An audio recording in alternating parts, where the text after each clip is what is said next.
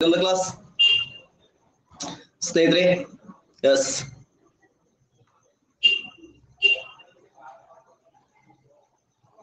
Okay, welcome the class.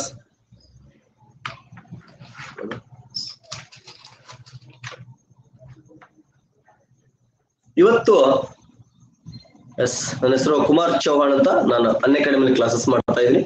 Okay ಸ್ನೇಹಿತರೆ, ಇವತ್ತು ನಾವು ಮತ್ತೆ ಒಬ್ಬ ಟಾಪರ್ಸ್ ಜೊತೆ ಬಂದಿದ್ದೀವಿ. ಸೊ ಅವರ ಹೆಸರು ಏನಪ್ಪಾ ಅಂದ್ರ ರೇವಣಸಿದ್ದಪ್ಪ ಸರ್. ಓಕೆ, ಅವರ ಹೆಸರು ರೇವಣಸಿದ್ದಪ್ಪ ಸರ್ ಅಂತೆ. ಸೊ ಅವರು ಕೂಡ ಇನ್ನು ಸ್ವಲ್ಪ ಹೊತ್ತರಲ್ಲೇ ಅವರು ಜಾಯಿನ್ ಆಗ್ತಾರೆ ನಮ್ಮ ಕ್ಲಾಸಸ್ಗೆ. ನಿಮ್ಮ ಏನೇನು ಸಂದೇಹಗಳಿದಾವೋ ಎಲ್ಲವನ್ನು ಒಂದ್ ಕಡೆ ಪಾಯಿಂಟ್ ಮಾಡ್ಕೊಡ್ರಿ. ಅವ್ರನ್ನೆಲ್ಲವನ್ನ ಸೊ ನೀಟಾಗಿ ನೀವು ಬಂದ್ರೆ ಕೇಳ್ತಾ ಬನ್ನಿ, ಹೌದಾ? ಸೊ ಈ ರೇವಣಸಿದ್ದಪ್ಪ ಸರ್ ಅವ್ರ ಏನಪ್ಪಾ ಅಂದ್ರ, ಸೊ ಇವರು PSI ಸಿವಿಲ್ ಅಲ್ಲಿ 200 ಪೋಸ್ಟ್ ನೋಟಿಫಿಕೇಶನ್ ಆಗಿತ್ತಲ್ಲ, ಅದರಲ್ಲಿ ಏನಪ್ಪಾ ಅಂದ್ರ ಸೊ HK ಅಲ್ಲಿ ಇವರು 74th ರ್ಯಾಂಕ್ ಬಂದಿದ್ದಾರೆ. ಸೊ ನಾನ್ HK ಅಲ್ಲಿ ಬಂದ್ಬಿಟ್ಟು ಏನಪ್ಪಾ ಅಂದ್ರೆ ಸ್ನೇಹಿತರೆ, ಸಾರಿ, HK ಅಲ್ಲಿ 4th ರ್ಯಾಂಕ್ ಬಂದಿದ್ದಾರೆ, ನಾನ್ HK ಅಲ್ಲಿ 74th ರ್ಯಾಂಕ್ ಬಂದಿದ್ದಾರೆ, ಹೌದಲ್ವಾ? ಸೊ ಹಾಗಾಗಿ ಇವರ ಬಗ್ಗೆ ನಾವು ಇವತ್ತು ಮಾತಾಡ್ತಾ ಹೋಗೋಣ.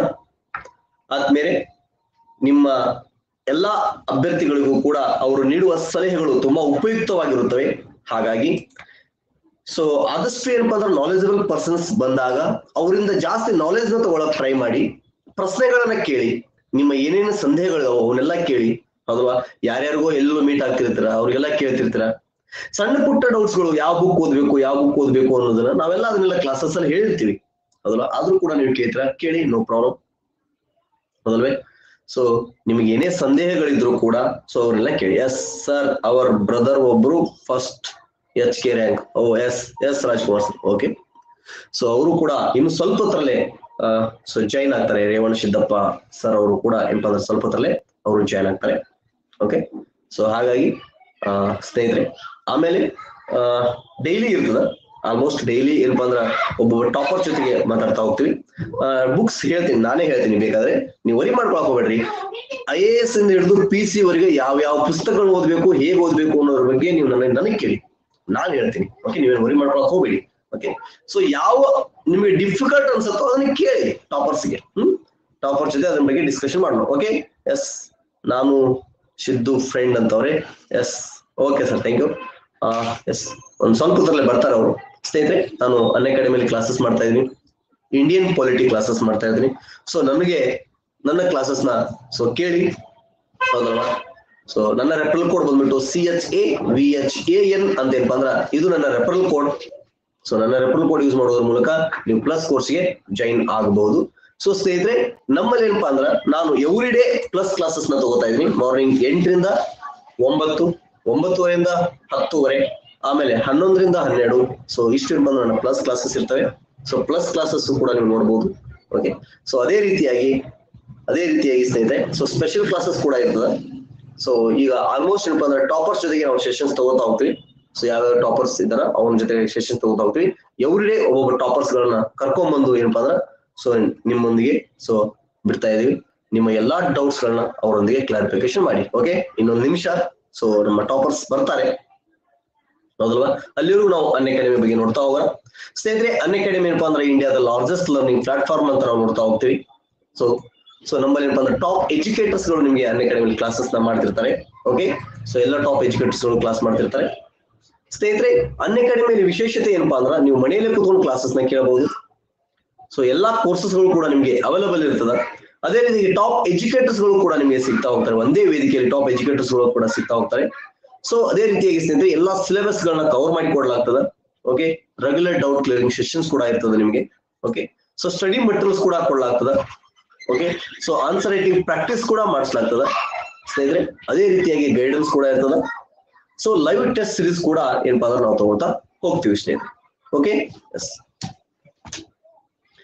ಸ್ನೇಹಿತರೆ, ಅಷ್ಟೇ ಅಲ್ಲದೆ ನೀವು ಏನಪ್ಪಾ ಅಂದ್ರೆ ನನ್ನ ರೆಫರಲ್ ಕೋಡ್ CHAVHAN ಅಂತ ನನ್ನ ರೆಫರಲ್ ಕೋಡ್ ಯೂಸ್ ಮಾಡಿ ನೀವೆಲ್ಲಾ ಕ್ಲಾಸಸ್ ಗಳನ್ನು ಕೂಡ ನೀವು ನೋಡಬಹುದು, ಹೌದಾ? ಸೊ ನನ್ನ ರೆಫರಲ್ ಕೋಡ್ ಇಲ್ಲಿ CHAVHAN ಏನಪ್ಪಾ ಅಂದ್ರೆ ನನ್ನ ರೆಫರಲ್ ಕೋಡ್. ನೀವು 6 months ಕೋರ್ಸ್ಗೆ ಜಾಯ್ನ್ ಆದ್ರೆ 1,280 ರೂಪಾಯಿ ಫೀಸ್ ತುಂಬಬೇಕು. ಸೊ ನೀವು 12 month ಕೋರ್ಸ್ಗೆ ಜಾಯ್ನ್ ಆದ್ರೆ 780 rupees ಪರ್ ಮಂತ್ ಅಂತ ಫೀಸ್ ತುಂಬಬೇಕು. ನೀವು 24 month ಕೋರ್ಸ್ಗೆ ಜಾಯ್ನ್ ಆದ್ರೆ ಸೊ 570 rupees ಏನಪ್ಪಾ ಅಂದ್ರೆ ನಿಮಗೆ ಪರ್ ಮಂತ್ ಫೀಸ್ ಇರ್ತದೆ ಸ್ನೇಹಿತರೆ. ಓಕೆ, ಸೊ ಇಲ್ಲಿ ಗೆಟ್ ಸಬ್ಸ್ಕ್ರೈಬ್ ಅಂತ ಬರುತ್ತೆ. ನೀವು 6 ತಿಂಗಳು ತಗೋದಿರೋ ಅಥವಾ 1 ವರ್ಷ ತಗೋತಿರೋ 2 ವರ್ಷ ತಗೋದಿರೋ ತಗೊಂಡ್ಬಿಟ್ಟು ಇಲ್ಲಿ ರೆಫರಲ್ ಕೋಡ್ ಬಂದ್ಬಿಟ್ಟು CHAVHAN ಅಂತ ನೀವು ನನ್ನ ರೆಫರಲ್ ಕೋಡ್ ಯೂಸ್ ಮಾಡಿದ್ರೆ ಸೊ ನೆಕ್ಸ್ಟ್ ಪ್ರೊಸೀಡ್ ಟು ಅಂದ್ಬಿಟ್ರೆ ಸೊ ಇಲ್ಲಿ ಏನಪ್ಪಾ ಅಂದ್ರೆ ನಿಮ್ಗೆ 10% ಡಿಸ್ಕೌಂಟ್ ಆಗ್ತದೆ. ಸೊ 6 ಮಂತ್ಸ್ 12 ಮಂತ್ಸ್ 24 ಮಂತ್ಗೆ ಡಿಸ್ಕೌಂಟ್ ಆಗಿ ಎಷ್ಟು ಅಮೌಂಟ್ ಬರುತ್ತೆ ಅಂತ ಇಲ್ಲಿ ಗೊತ್ತಾಗ್ತದ. ಇಲ್ಲಿ ಪ್ರೊಸೀಡ್ ಟು ಪೇ ಅನ್ಬೇಕು. ಆಮೇಲೆ ಏನಪ್ಪಾ ಅಂದ್ರೆ ಇಲ್ಲಿ ನೀವು ಡೆಬಿಟ್ ಕಾರ್ಡ್ ಯೂಸ್ ಮಾಡ್ತಿರೋ ಅಥವಾ ಕ್ರೆಡಿಟ್ ಕಾರ್ಡ್ ಯೂಸ್ ಮಾಡ್ತಿರೋ ಅದನ್ನೆಲ್ಲ ಮಾಡ್ಬೇಕು. ತದನಂತರ EMI ಮಾಡ್ತೀರ ಅಂದ್ರೆ ಸೊ ಯಾವ್ದು ಮಾಡಲ್ಲ ಸರ್ ನಾವು EMI ಮಾಡ್ತಿದ್ರೆ EMI ಮೂಲಕ ಕೂಡ ಮಾಡ್ಬೋದು. ಸೊ EMI ಮಾಡುವಾಗ ಇಲ್ಲಿ HDFC bank, Bajaj finance, ICICI bank ಅಂತ ಇರ್ತದೆ, ಅದ್ರ ಮೂಲಕ ಕೂಡ ಏನಪ್ಪಾ ಅಂದ್ರೆ ನೀವು ಮಾಡಬಹುದು. ಓಕೆ ಸ್ನೇಹಿತರೆ, ನಮ್ಮಲ್ಲಿ ಏನಪ್ಪಾ ಅಂದ್ರೆ ನೀವು ಒಬ್ಬ ಎಜುಕೇಟರ್ಸ್ ಕ್ಲಾಸಸ್ ತಗೊಂಡ್ರೆ ಸೊ ಏನಪ್ಪಾ ಅಂದ್ರೆ ನಿಮಗೆ ಸೊ 30+ ಸೆಷನ್ಸ್ ನೀವು ಕೇಳಬಹುದು. ಸ್ನೇಹಿತರೆ, English medium and Kannada medium both language ಅಲ್ಲಿ ನಿಮಗೆ ಕ್ಲಾಸಸ್ ಇರ್ತದ. ಸೊ ಟಾಪ್ ಎಜುಕೇಟರ್ಸ್ ಗಳು ಎಲ್ಲ ಕ್ಲಾಸಸ್ ಮಾಡಿರ್ತಾರೆ. ಎವ್ರಿ ಮಂತ್ ಏನಪ್ಪಾ ಅಂದ್ರೆ ಹೊಸ ಹೊಸ ಕೋರ್ಸಸ್ ಗಳು ಕೂಡ ಏನಪ್ಪಾ ಅಂದ್ರೆ ಲಾಂಚ್ ಆಗ್ತಾ ಇರ್ತವೆ. ಓಕೆ ಎಸ್, ಟಾಪರ್ಸ್ ಬರ್ತಾರೆ. 1 ನಿಮಿಷ 2 ನಿಮಿಷ ಟಾಪರ್ಸ್ ಬರ್ತಾರೆ. ಓಕೆ, ನಿಮ್ಗೆ ಏನಾದ್ರು ಸಂದೇಹಗಳಿದ್ರೆ ಕೇಳಿ, ಯಾವ್ದಾದ್ರು ಸಂದೇಹಗಳು ಏನಾದ್ರು ಇದ್ರೆ ಸೊ ನೀವು ನನ್ನನ್ನು ಕೇಳಿ. ಓಕೆ,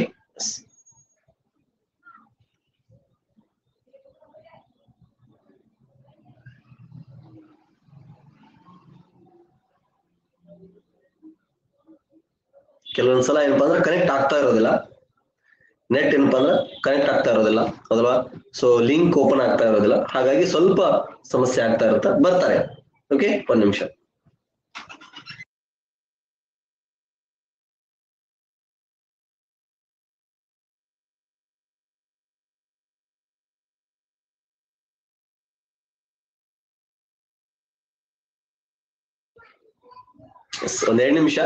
ಒಂದೆರಡು ನಿಮಿಷ ಲಿಂಕ್ ಆಗತ್ತೆ.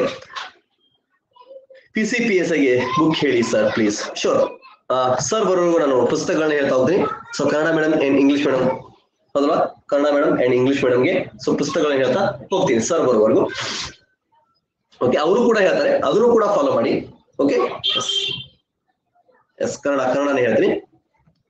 ಸೊ ಫಸ್ಟ್ ನಾವು ಕಾಮನ್ ಆಗಿ GS ಗೆ ನೋಡ್ತಾ ಹೋಗೋಣ. ಓಕೆ, ಸೊ GS ಪೇಪರ್ಸ್ ಗೆ ಏನ್ ಬಂದ್ರೆ ನಾವು ನೋಡ್ತಾ ಹೋಗೋಣ. ಸೊ GS ಪೇಪರ್ಸ್ ಗೆ ಅಂದಾಗ ನೀವು ಸ್ಟ್ರಾಂಗ್ ಆಗ್ಬೇಕು ಅಂದ್ರೆ ಫಸ್ಟ್ ನೀವೇನ್ ಮಾಡ್ಬೇಕು, ಸೊ 6th ಸ್ಟ್ಯಾಂಡರ್ಡ್ ಇಂದ ಓಕೆ, ನೀವು 6th ಸ್ಟ್ಯಾಂಡರ್ಡ್ ಇಂದ ಸೊ 12th ಸ್ಟ್ಯಾಂಡರ್ಡ್ ವರ್ಗು, 6th ಸ್ಟ್ಯಾಂಡರ್ಡ್ ಇಂದ ಅಂತಂದ್ರೆ ನೀವು 12th ಸ್ಟ್ಯಾಂಡರ್ಡ್ ವರ್ಗು ಸ್ನೇಹಿತರೆ ಸೊ ಗೌರ್ಮೆಂಟ್ ಬುಕ್ಸ್ ಗಳನ್ನ ಓದ್ಬೇಕು. ಹೌದಾ, so it's very important. Basics books ಅವೆಲ್ಲ. ಓಕೆ, ಅಲ್ಲಿ ಫ್ಯಾಕ್ಟ್ಸ್ ಗಳು ನಿಮ್ಗೆ ಸಿಗ್ತಾ ಹೋಗ್ತವೆ. ಸರ್ ಹಾಗಾದ್ರೆ ನೆಕ್ಸ್ಟ್ ಬುಕ್ ಯಾವ್ಯಾವ ಓದ್ಬೇಕು ಸರ್? ಸ್ನೇಹಿತರೆ, ಭಾರತ ಸಂವಿಧಾನ ICಗೆ ಏನಪ್ಪಾ ಅಂದ್ರ ನೀವು PSI ಸರ್ ನನ್ನ ಟಾರ್ಗೆಟ್ ಇದೆ ಅಂದ್ರೆ ನೀವು KM ಸುರೇಶ್ ಸರ್ ಬುಕ್ಸ್ ನ ಓದಿ. KM Suresh. Okay, so KM Suresh sir book ನ ಓದಿ. ಯಾಕಂದ್ರೆ ನನ್ನ PSI ಟಾರ್ಗೆಟ್ ಇದೆ ಸರ್ ಅಂದಾಗ ಅಲ್ಲಿ ಏನಾಗ್ತದ, ಎಸ್ ಸುರೇಶ್ ಚಾಣಕ್ಯರ್ ಅವರೇ ಊಟ ಮಾಡ್ಬೇಕು. ಸೊ ಟಾಪರ್ಸ್ ಜೊತೆಗೆ ನಾವು ಇವತ್ತು ಸಂವಾದವನ್ನು ನಡೆಸ್ತಾ ಇದೀವಿ. ಹಾಗಾಗಿ ಸೊ ಟಾಪರ್ಸ್ ಜೊತೆಗೆ ಸಂವಾದವನ್ನು ಮುಗಿಸ್ಬಿಟ್ಟು ಆಮೇಲೆ ಊಟವನ್ನು ಮಾಡೋಣ. ಯಾಕಂದ್ರೆ ಮೊದಲು ಜ್ಞಾನದ ಹಸಿವು, ವಿದ್ಯಾರ್ಥಿಗಳಿಗಿರುವ ಜ್ಞಾನದ ಹಸಿವನ್ನ ಸೊ ನೀಗಿಸ್ಬಿಡೋಣ, ಆಮೇಲೆ ನಮ್ಮ ಹೊಟ್ಟೆ ಹಸಿವನ್ನ ನಾವು ತುಂಬಿಕೊಳ್ಳೋಣ. Okay yes, so KM Suresh ಓದಿ. PSI ಟಾರ್ಗೆಟ್ ಇದೆ ಸರ್ ನಂದು ಅಂದ್ರೆ PSI PC ಟಾರ್ಗೆಟ್ ಇದೆ ಅಂದ್ರೆ KM ಸುರೇಶ್ ಓದಿ. ಇಲ್ಲ ಸರ್ KS ಕೂಡ ಇದೆ, ಗ್ರೂಪ್ C FD SD ಗೂ ಕೂಡ ಹೆಲ್ಪ್ ಆಗ್ಬೇಕು ಅಂದ್ರೆ ಸ್ನೇಹಿತರೆ ಗಂಗಾಧರ್ ಸರ್ ಬುಕ್ ನ ಓದಿ. ಹೌದಲ್ವಾ, ಸೊ ಗಂಗಾಧರ್ ಸರ್ ಬುಕ್ ಓದಿ. Okay yes, Gangadhar sir book ಓದಿ ಪೊಲಿಟಿಗೆ ಬಂದಾಗ. ಸೊ ನಾವು ಸರ್ ಹಾಗಾದ್ರೆ ಮತ್ತೆ ಸರ್ ನೆಕ್ಸ್ಟ್ ನಾವು ಜಿಯೋಗ್ರಫಿ ಓದ್ಬೇಕು ಅಂದ್ರೆ ಸ್ನೇಹಿತರೆ ಕೇಳಿ, ಜಿಯೋಗ್ರಫಿ ಅಂದಾಗ ಇಲ್ಲಿ ನಾವು ಎಲ್ಲರೂ ರಂಗನಾಥ್ ಸರ್ ಬುಕ್ ಓದು ಅಂತಾರೆ. ಬಟ್ ನಂದೊಂದು ಸಜೆಸ್ಟ್ ಏನಪ್ಪಾ ಅಂದ್ರ ಸೊ ಜಿಯೋಗ್ರಫಿ ಅಂದಾಗ ಸ್ನೇಹಿತರೆ ನೀವು ಓದಬೇಕಾಗಿದ್ದು ಬೆಸ್ಟ್ ಬುಕ್ಸ್ ಯಾವ್ದಪ್ಪ ಅಂದ್ರೆ ಸೊ 1-2 ಬುಕ್ಸ್ ಇದಾವೆ, ಅದನ್ನ ಹೇಳ್ತಾ ಹೋಗ್ತೀನಿ. ಸೊ ಬಡಿಮಿಯ ಸರ್ ಅಂತ ಒಂದು ಬುಕ್ಸ್ ಬರ್ತಾರೆ, ಅದನ್ನಾದ್ರೂ ಓದಿ. ಅಥವಾ KM ಸುರೇಶ್ ಸರ್ ಬುಕ್ ಬರ್ತಾರೆ, ಅದನ್ನಾದ್ರೂ ಓದಿ. ಯಾವ್ದಾದ್ರು ಒಂದನ್ನು ಓದಿ. ಸೊ 6th to 12th ವರೆಗೂ ನಿಮ್ಗೆ ಕವರ್ ಆಗಿರುತ್ತೆ, ಅದು ಅಲ್ಲಿ ಹೆಲ್ಪ್ ಆಗುತ್ತೆ. ಇಲ್ಲ ಅದೊಂದು ಬುಕ್ಸ್ ನ ಜಿಯೋಗ್ರಫಿಯಲ್ಲಿ ನೀವೇನಪ್ಪ ಅಂದ್ರೆ ಓದಿ. ಓಕೆ ಸರ್, ಹಾಗಾದ್ರೆ ಹಿಸ್ಟ್ರಿ ಅಂತಂದಾಗ PSI ಗೆ ಬಂದಾಗ ನೋಡಿ, ಪೊಲಿಟಿಗೆ KM ಸುರೇಶ್ ಓದಿದ್ರಿ ಹೌದಾ. ಸೊ ಜಿಯೋಗ್ರಫಿಗೆ ಬಂದಾಗ ಸೊ ಏನಪ್ಪಾ ಅಂದ್ರ ಸೊ ಬಡೇಮಿಯಾ ಹೌದಾ. ಸೊ ದೆನ್ ನೆಕ್ಸ್ಟ್ ಹಿಸ್ಟ್ರಿಗೆ ಸರ್ ಅಂದಾಗ ಸ್ನೇಹಿತರೆ ಇಲ್ಲಿ ಹಿಸ್ಟ್ರಿಗೆ ಅಂತಂದಾಗ ನಾವು PSI ಟಾರ್ಗೆಟ್ ಮಾಡಿದೀವಿ ಸರ್ ಅಂದಾಗ ಸೊ ನೀವೇನಪ್ಪಾ ಅಂದ್ರ ಸೋಮು ದುಂಡಿಗೇರಿ ಸರ್ ಬುಕ್ ನೋಡಿ. ಸೋಮು ದುಂಡಿಗೇರಿ ಅಥವಾ ಸೊ ಮಂಜುನಾಥ್ ಸರ್ ಅಂತ ಒಂದು ಬುಕ್ಸ್ ಬರ್ತಾರೆ, ಅದನ್ನು ಬುಕ್ಸ್ ನ ಓದಿ. Then next so 6th to 12th ಒಳಗೂ ಕೂಡ ನಿಮ್ಗೆ ತುಂಬಾ ಇನ್ಫಾರ್ಮೇಶನ್ ಗಳು ಕವರ್ ಆಗ್ತಾ ಹೋಗ್ತವೆ. ಸೊ ಎಕನಾಮಿಗೆ ಅಂದಾಗ ಸ್ನೇಹಿತರೆ ಮೊದಲು ಎಕನಾಮಿ ಏನಪ್ಪಾ ಅಂದ್ರೆ ಕಾಮನ್ ಆಗಿ ನಮಗೆ ಜಿಕೆ ಕವರ್ ಆಗ್ಬಿಡ್ತಿತ್ತು. ಬಟ್ ಇವಾಗ ಏನಾಗಿದೆಪ್ಪ ಅಂದ್ರೆ ಎಕನಾಮಿ ಸ್ವಲ್ಪ ಡೆಪ್ತ್ ಕ್ವಶನ್ಸ್ ಕೇಳ್ತಾ ಇರೋದ್ರಿಂದ ಸ್ವಲ್ಪ ಗರಣಿ ಕೃಷ್ಣಮೂರ್ತಿ ಸರ್ ಪುಸ್ತಕವನ್ನು ಓದಿದ್ರೆ ಇಸ್ ಒಳ್ಳೇದು, ಬೆಟರ್ ಏನಪ್ಪ ಅಂತ ನನ್ನ ಅಭಿಪ್ರಾಯ. ಆಮೇಲೆ ಸೊ 1 ವರ್ಷದ ಆಲ್ಮೋಸ್ಟ್ 8 ತಿಂಗಳದ 1 ವರ್ಷದ ಪ್ರಚಲಿತ ಘಟನೆಗಳನ್ನು ಓದಿ, ಜಿಕೆ ಟುಡೇ ಆದ್ರೂ ಓದಿ, ಇಲ್ಲ ಯಾವ್ದಾದ್ರು ಒಂದು ಮ್ಯಾಗಝಿನ್ ನ ಓದ್ಕೊಳ್ಳಿ, ಹೌದಲ್ವಾ. ಸೊ ನಿನ್ನೆ ನಮ್ಮ ಟಾಪರ್ಸ್ ಗಳು ಕೂಡ ನಿಮಗೆ, ನಮ್ಮ ಟಾಪರ್ಸ್ PSI ಅವರು ನಿಮಗೆ ಬುಕ್ಸ್ ಗಳನ್ನ ಯಾವ್ದು ಓದ್ಬೇಕು ಅಂತ ಹೇಳಿದಾರೆ, ಹೌದಲ್ವಾ. ಸೊ ಈಗ ಬರ್ತಾರೆ ಇನ್ನೊಂದು 2 ನಿಮಿಷ, ಸ್ವಲ್ಪ ಲಿಂಕ್ ಇದಾಗ್ತಾ ಇಲ್ಲ, ಅದ್ರ ಲಿಂಕ್ ಏನೋ ವರ್ಕ್ ಆಗ್ತಾ ಇಲ್ಲ ಅಂತೆ. ಸೊ ಅವ್ರು ಬಂದ ತಕ್ಷಣನೇ ಅವರು ಕೂಡ ನಿಮ್ಗೆ ಹೇಳ್ತಾ ಹೋಗ್ತಾರೆ. ಹಾಗಾಗಿ ಸೊ ಈ ರೀತಿ ಏನಪ್ಪಾ ಅಂದ್ರೆ ನೀವು GS ಪೇಪರ್ಸ್ಗೆ ಓದ್ಕೊಳ್ಳಿ ಸ್ನೇಹಿತರೆ, ಹೌದಾ. ಸರ್ ನೆಕ್ಸ್ಟ್ ಸೈನ್ಸ್ಗೆ ಅಂದಾಗ ಸ್ನೇಹಿತರೆ ಅಲ್ಲಿ ಅಪ್ಲೈಡ್ ಸೈನ್ಸ್ ನ ಕೇಳ್ತಿರ್ತಾರೆ. ಹಾಗಾಗಿ ಸೊ ನನ್ನ ಬೆಸ್ಟ್ ಸಜೆಷನ್ ಏನಪ್ಪಾ ಅಂದ್ರೆ 4G ಸೈನ್ಸ್ ಅಂತ ಒಂದು ಬುಕ್ಸ್ ಬಂದೆ, ಅದನ್ನಾದ್ರೂ ಓದಿ. ಓಕೆ, ಸೊ ತುಂಬಾ ಡೆಪ್ತ್ ಆಗುತ್ತೆ. ಆದ್ರೂ KM ಸುರೇಶ್ ಸರ್ ಒಂದು ಬುಕ್ಸ್ ಇದೆ, ಅದನ್ನಾದ್ರೂ ಓದಿ. Okay, so S geography Ranganath sir ಹೇಗಿದೆ ಸರ್? ರಂಗನಾಥ್ ಸರ್ ಸೂಪರ್ ಆಗಿದೆ, ಬಟ್ ತುಂಬಾ ಡೆಪ್ತ್ ಆಗ್ತದ. ಅಲ್ಲಿ ನಿಮ್ಗೆ ಏನಪ್ಪಾ ಅಂದ್ರೆ women geography, Indian geography, world geography, Karnataka geography, physical geography ಅಂತ 5 ಪುಸ್ತಕಗಳು ಬರ್ತಾವ. ಆ 5 ಪುಸ್ತಕಗಳು ಓದಕ್ಕೆ ನಿಮ್ಗೆ 1 ವರ್ಷ ಬೇಕಾಗತ್ತೆ ಟೈಮ್. ಹಾಗಾಗಿ ಸೊ PSI ಅಂತಂದಾಗ ನನ್ನ ಪ್ರಕಾರ ನಾನು ಹೇಳ್ತಾ ಇದೀನಿ, ಸೊ ಬೇಡ ಅಂತ ಅನ್ಸುತ್ತೆ. ಸ್ವಲ್ಪ ನೀವು ಕೂಡ ನೋಡಿ, ಟಾಪರ್ಸ್ ನ ಕೇಳೋಣ, ಟಾಪರ್ಸ್ ಏನ್ ಹೇಳ್ತಾರೆ ನೋಡುವ, ಹೌದಲ್ವಾ. ಹಾಗಾಗಿ ಎಷ್ಟು ಪುಸ್ತಕಗಳನ್ನ ಓದಿ. ಸೊ ಸೈನ್ಸ್ ಅಂದಾಗ 4G ನ ಓದಿದ್ರೆ ಒಳ್ಳೇದು.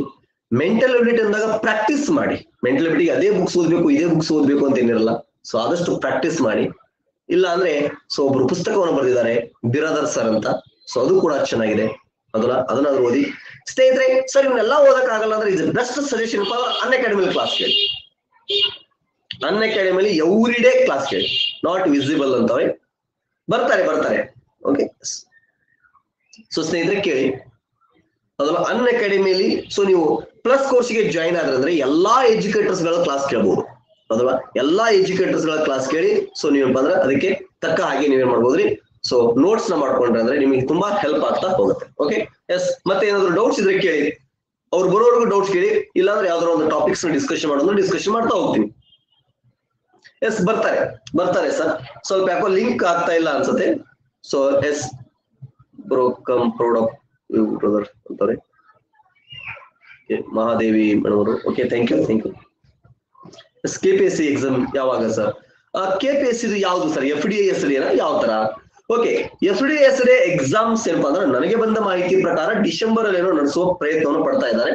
ಸೊ ಡಿಸೆಂಬರ್ ಆಗ್ಲಿಲ್ಲ, ಜನವರಿಗೆ ಆಗ್ತದೆ. ಓಕೆ ಸರ್, GKಗೆ ನನ್ನ ಕ್ಲಾಸ್ ಹೇಳಿ sir ಅಂತವ್ರೆ Arun Kumar sir. S, Arun Kumar sir ಕೂಡ GKಗೆ ಕ್ಲಾಸ್ ತಗೋತಾ ಇದ್ದಾರೆ. ಸೊ ನಮ್ಮ ಅನ್ಅಕಾಡೆಮಿಯಲ್ಲಿ ಅವ್ರ ಕ್ಲಾಸ್ ಕೂಡ ಕೇಳಿ, ಹೌದಲ್ವಾ. ಸೊ ನಮ್ಮ ಅನ್ಅಕಾಡೆಮಿಯಲ್ಲಿ ಯಾವುದೇ ಎಜುಕೇಟರ್ಸ್ ಕ್ಲಾಸ್ ಕೇಳಿದ್ರು ಕೂಡ ನಿಮ್ಗೆ ಏನಪ್ಪಾ ಅಂದ್ರೆ ತುಂಬಾ ಹೆಲ್ಪ್ ಆಗ್ತಾ ಹೋಗುತ್ತೆ. ಯಾಕಂದ್ರೆ ಒಬ್ರಿಗಿಂತ ಒಬ್ರು ಸೂಪರ್ ಆಗಿ ಹೇಳ್ತಿರ್ತಾರೆ. ಸೊ ಅದಕ್ಕೆ ನೀವು ಪ್ಲಸ್ ಕೋರ್ಸ್ ಜಾಯಿನ್ ಆದ್ರೆ ಇನ್ನೂ ತುಂಬಾ ಹೆಲ್ಪ್ ಆಗ್ತದೆ. Okay, S. ಮತ್ತೆ ಯಾವ್ದಾದ್ರು ನಿಮ್ ಡೌಟ್ಸ್ ಕೇಳಿ, ಯಾವ ತರ ನೀವು ಕೂಡ ನನಗೆ ಡೌಟ್ಸ್ ಗಳನ್ನ ಕೇಳಬಹುದು.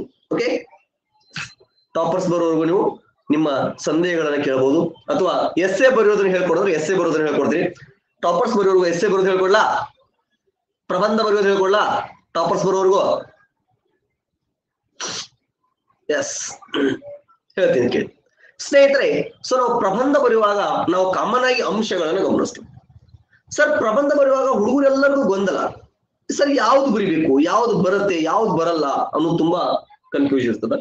ಹಾಗಾಗಿ ಸೊ ನನ್ನ ಒಳ್ಳೆ ಸಜೆಷನ್ ಏನಪ್ಪಾ ಅಂದ್ರ, ಒಬ್ಬ ವ್ಯಕ್ತಿ ಪ್ರಬಂಧ ಬರಿಬೇಕಾದ್ರೆ ಆತನಿಗೆ ಎಕನಾಮಿ ಗೊತ್ತಿರಬೇಕು, ಆತನಿಗೆ ಇತಿಹಾಸ ಗೊತ್ತಿರಬೇಕು, ಆತನಿಗೆ ಭಾರತ ಸಂವಿಧಾನ ಗೊತ್ತಿರಬೇಕು, ಅಥವಾ ಆತನಿಗೆ ಭೂಗೋಳ ಶಾಸ್ತ್ರ ಗೊತ್ತಿರಬೇಕು.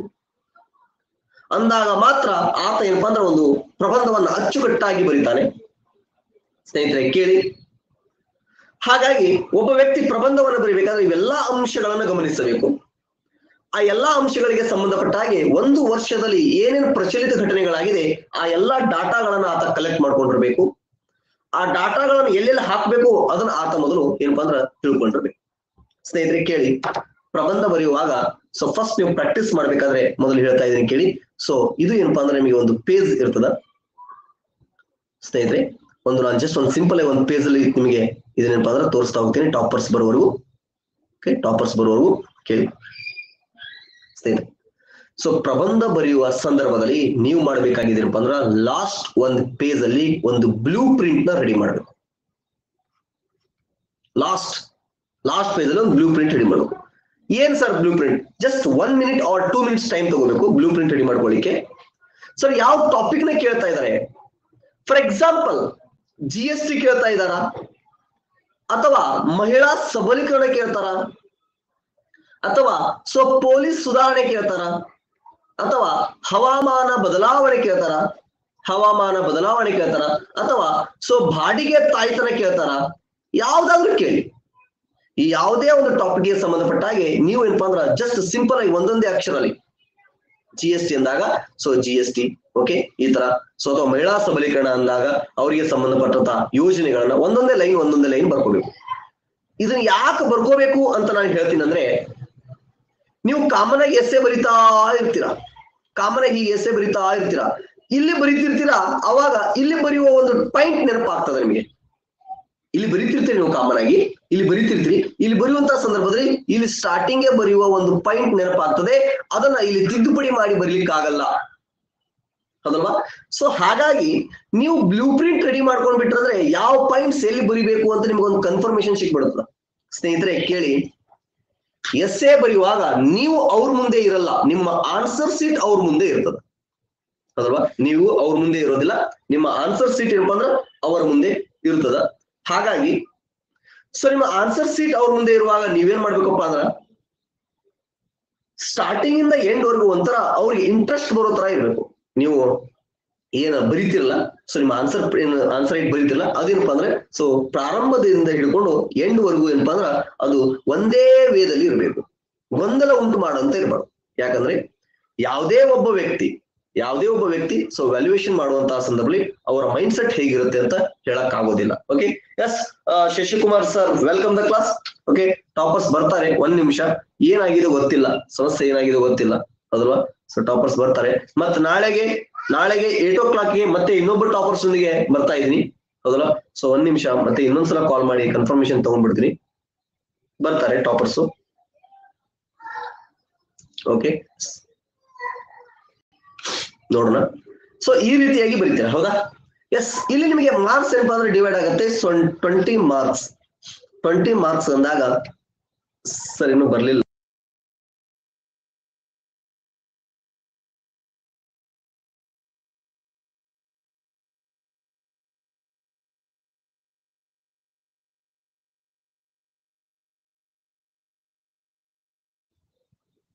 ನೀವು ಯಾವ ಎಕ್ಸಾಮ್ ಪ್ರಿಪರೇಷನ್ ಸರ್? ಕೇಳಿ ಸ್ನೇಹಿತರೆ, 20 ಮಾರ್ಕ್ಸ್ಗೆ, ಹೌದಾ? ಎಸ್ಸೆನ ಬರೀತಿರ್ತೀರಿ, ಇಲ್ಲಿ ಆತ ಡಿವೈಡ್ ಮಾಡ್ತಾನೆ. 5 ಮಾರ್ಕ್ಸ್ ಬಂದ್ಬಿಟ್ಟು ಪ್ರಸ್ತಾವನೆ, 10 ಮಾರ್ಕ್ಸ್ ಬಂದ್ಬಿಟ್ಟು ಕಂಟೆಂಟ್ ಗೆ ಕೊಡ್ತಾನೆ, 5 ಮಾರ್ಕ್ಸ್ ಬಂದ್ಬಿಟ್ಟು ಉಪಸಂಹಾರಕ್ಕೆ ಕೊಡ್ತಾನೆ, ಹೌದಾ? ನಮ್ಮ ವಿದ್ಯಾರ್ಥಿಗಳು ಮಾಡುವ ಮೊದಲನೇ ತಪ್ಪು ಏನಪ್ಪಾ ಅಂದ್ರೆ ಪ್ರಸ್ತಾವನೆ ಬರೆಯೋದು ಗೊತ್ತಿರೋದಿಲ್ಲ. ಸರ್ ನಾನು ಎಸ್ಸೆಗೆ ಮಾರ್ಕ್ಸ್ ಹೋಗ್ತಾ ಇದೆ ಸರ್ ಅಂತ ಹೇಳ್ತಿರ್ತಾರೆ. ಸ್ನೇಹಿತರೆ, 20 ಮಾರ್ಕ್ಸ್ಗೆ 20 ಅಂಕಗಳಿಗೆ ನಿಮಗೆ ಏನೇ ಇಲ್ಲ ಅಂದ್ರೂ ಒಂದು 16 ರಿಂದ 18 ಅಂಕಗಳು ಬರಬೇಕು, ಹೌದಾ? ಬರ್ಬೇಕು. ಆದ್ರೆ ತುಂಬಾ ಕಡಿಮೆ ಬರ್ತದ, ಕೆಲವರಿಗೆ 10 ಬರ್ತದ, 11 ಬರ್ತದ, ತುಂಬಾ ಕಡಿಮೆ ಬರ್ತದ. ಸರ್ ಯಾಕೆ ಕಡಿಮೆ ಬರ್ತದ ಅಂದ್ರ ಅವರಿಗೆ ಯಾವ ಪಾಯಿಂಟ್ಸ್ ನ ಎಲ್ಲಿ ಬರಿಬೇಕು ಅಂತ ಗೊತ್ತಿರೋದಿಲ್ಲ. ಹಾಗಾಗಿ ಸ್ನೇಹಿತರೆ, ನೀವು 3 ರೀತಿಯಾಗಿ ಡಿವೈಡ್ ಮಾಡ್ಕೋಬೇಕು. ಎಷ್ಟು ರೀತಿಯಾಗಿ ಡಿವೈಡ್ ಮಾಡ್ಕೋರಿ? 3 ರೀತಿಯಾಗಿ ಏನ್ ಮಾಡ್ಬೇಕು? ವಿಂಗಡಣೆಯನ್ನು ಮಾಡ್ಕೋಬೇಕು, ಹೌದಾ? ಅದೇ ರೀತಿಯಾಗಿ ಕೇಳಿ, ಇನ್ನೊಂದು ಹೇಳ್ತೀನಿ. KS ಟೋಟಲ್ ಎಷ್ಟು ಮಾರ್ಕ್ಸ್ ಸರ್? KS ಗೆ ಟೋಟಲ್ ಮೇನ್ಸ್ಗ ಅಥವಾ ಫಿಲಿಮ್ಸ್ಗ ಸರ್? ಫಿಲಿಮ್ಸ್ಗೆ ಬಂದ್ಬಿಟ್ಟು 200 questions, 400 marks. Okay, morning plus ಅಲ್ಲಿ ಅದ್ರ ಬಗ್ಗೆ ಮಾತಾಡ್ತಾ ಹೋಗ್ತೀನಿ. ಓಕೆ, ಎಸ್ ಕೇಳಿ ಸರ್, ಫಸ್ಟ್ ಪೇಪರ್ 25 ಮಾಡಿ ಸೆಕೆಂಡ್ ಪೇಪರ್ 120 ಆದ್ರೆ ಎಲಿಜಿಬಲ್ ಆಗ್ಬಹುದಾ? ಸ್ನೇಹಿತರೆ ಕೇಳಿ, ಫಸ್ಟ್ ಪೇಪರ್ ಏನಪ್ಪಾ ಅಂದ್ರ ಮತ್ತು ಸೆಕೆಂಡ್ ಪೇಪರ್ ಗೆ ಅಂತ ನೋಡಿದಾಗ first paper ನಿರ್ದಿಷ್ಟವಾಗಿರ್ತದ. Okay sir, totally sir all final. ಯಾವ ತರ ಫೈನಲ್? ಅರ್ಥ ಆಗಲ್ಲ. ಯಾವ ತರ ಫೈನಲ್? ಓಕೆ, ಎಸ್, 1 ನಿಮಿಷ ಬರ್ತಾ ಇದಾರೆ ಅನ್ಸುತ್ತೆ, ಐ ಥಿಂಕ್. ಹೇಳ್ತೀನಿ ಕರೆಂಟ್ ಅಫೇರ್ಸ್ ಗೆ ಪ್ರಿಪರೇಷನ್ ಹೇಗೆ ಎಲ್ಲವನ್ನು ಹೇಳ್ತೀನಿ. ಒಂದೇ 1 ನಿಮಿಷ ಇದನ್ನ ಹೇಳ್ಬಿಟ್ಟು ಅದು ಕೊಡ್ತೇನೆ. ಓಕೆ ಸ್ನೇಹಿತರೆ ಕೇಳಿ, ಪ್ರಸ್ತಾವನೆ ಅಂತ ಬರೆದಾಗ ಇಲ್ಲಿ ಏನ್ ಬರ್ಬೇಕ್ರಿ? ಯಾವ ಟಾಪಿಕ್ ನ ಬರೀತೀರಾ ಅದರ ಉದ್ದೇಶವನ್ನ ಬರ್ಬೇಕು. ಫಸ್ಟ್ ಆಫ್ ಆಲ್ ಹೇಳ್ಬೇಕಂದ್ರೆ ಅದರ ಉದ್ದೇಶವನ್ನ ಬರಿಬೇಕು, ಅದರ ಅರ್ಥವನ್ನ ಬರಿಬೇಕು. ನಾವೇನ್ ಮಾಡ್ತೀವಿ ಗೊತ್ತಾ, ಈ ಕಂಟೆಂಟ್ ಅಲ್ಲಿ ಏನ್ ಬರಿತೀವಲ್ಲ, ಅದನ್ನ ಇಲ್ಲಿ ಪಾಯಿಂಟ್ಸ್ ವೈಸ್ ಬರಿತಾ ಹೋಗ್ತೀವಿ. ಅದು ನಾವು ಮಾಡುವ ಒಂದು ತಪ್ಪು. ಹಾಗಾಗಿ ಸೊ ಪ್ರಸ್ತಾವನೆಗೆ ಏನಪ್ಪಾ ಅಂದ್ರ ಯಾವ ಟಾಪಿಕ್ ನ ಕೇಳ್ತಾ ಇದ್ದಾನೆ, ಮಹಿಳಾ ಸಬಲೀಕರಣ ಕೇಳ್ತಾ ಇದ್ದಾನ, ಪೊಲೀಸ್ ಸುಧಾರಣೆ ಕೇಳ್ತಾನ, ಹವಾಮಾನ ಕೇಳ್ತಾನ, ಬಾಡಿಗೆ ತಾಯ್ತನ ಕೇಳ್ತಾನ, ಯಾವ್ದು ಕೇಳ್ತಾ ಇದ್ದಾನೆ, ಅಥವಾ 370 ಕೇಳ್ತಾ ಇದ್ದಾನ, ಯಾವುದನ್ನ ಕೇಳ್ತಾನೋ ಅದರ ಸೊ ಉದ್ದೇಶವನ್ನ ಬರಿಬೇಕು. ಫಸ್ಟ್ ಅದರ ವ್ಯಾಖ್ಯೆ ಬರಿಬೇಕು, ಸೊ ಅರ್ಥ ಬರಿಬೇಕು.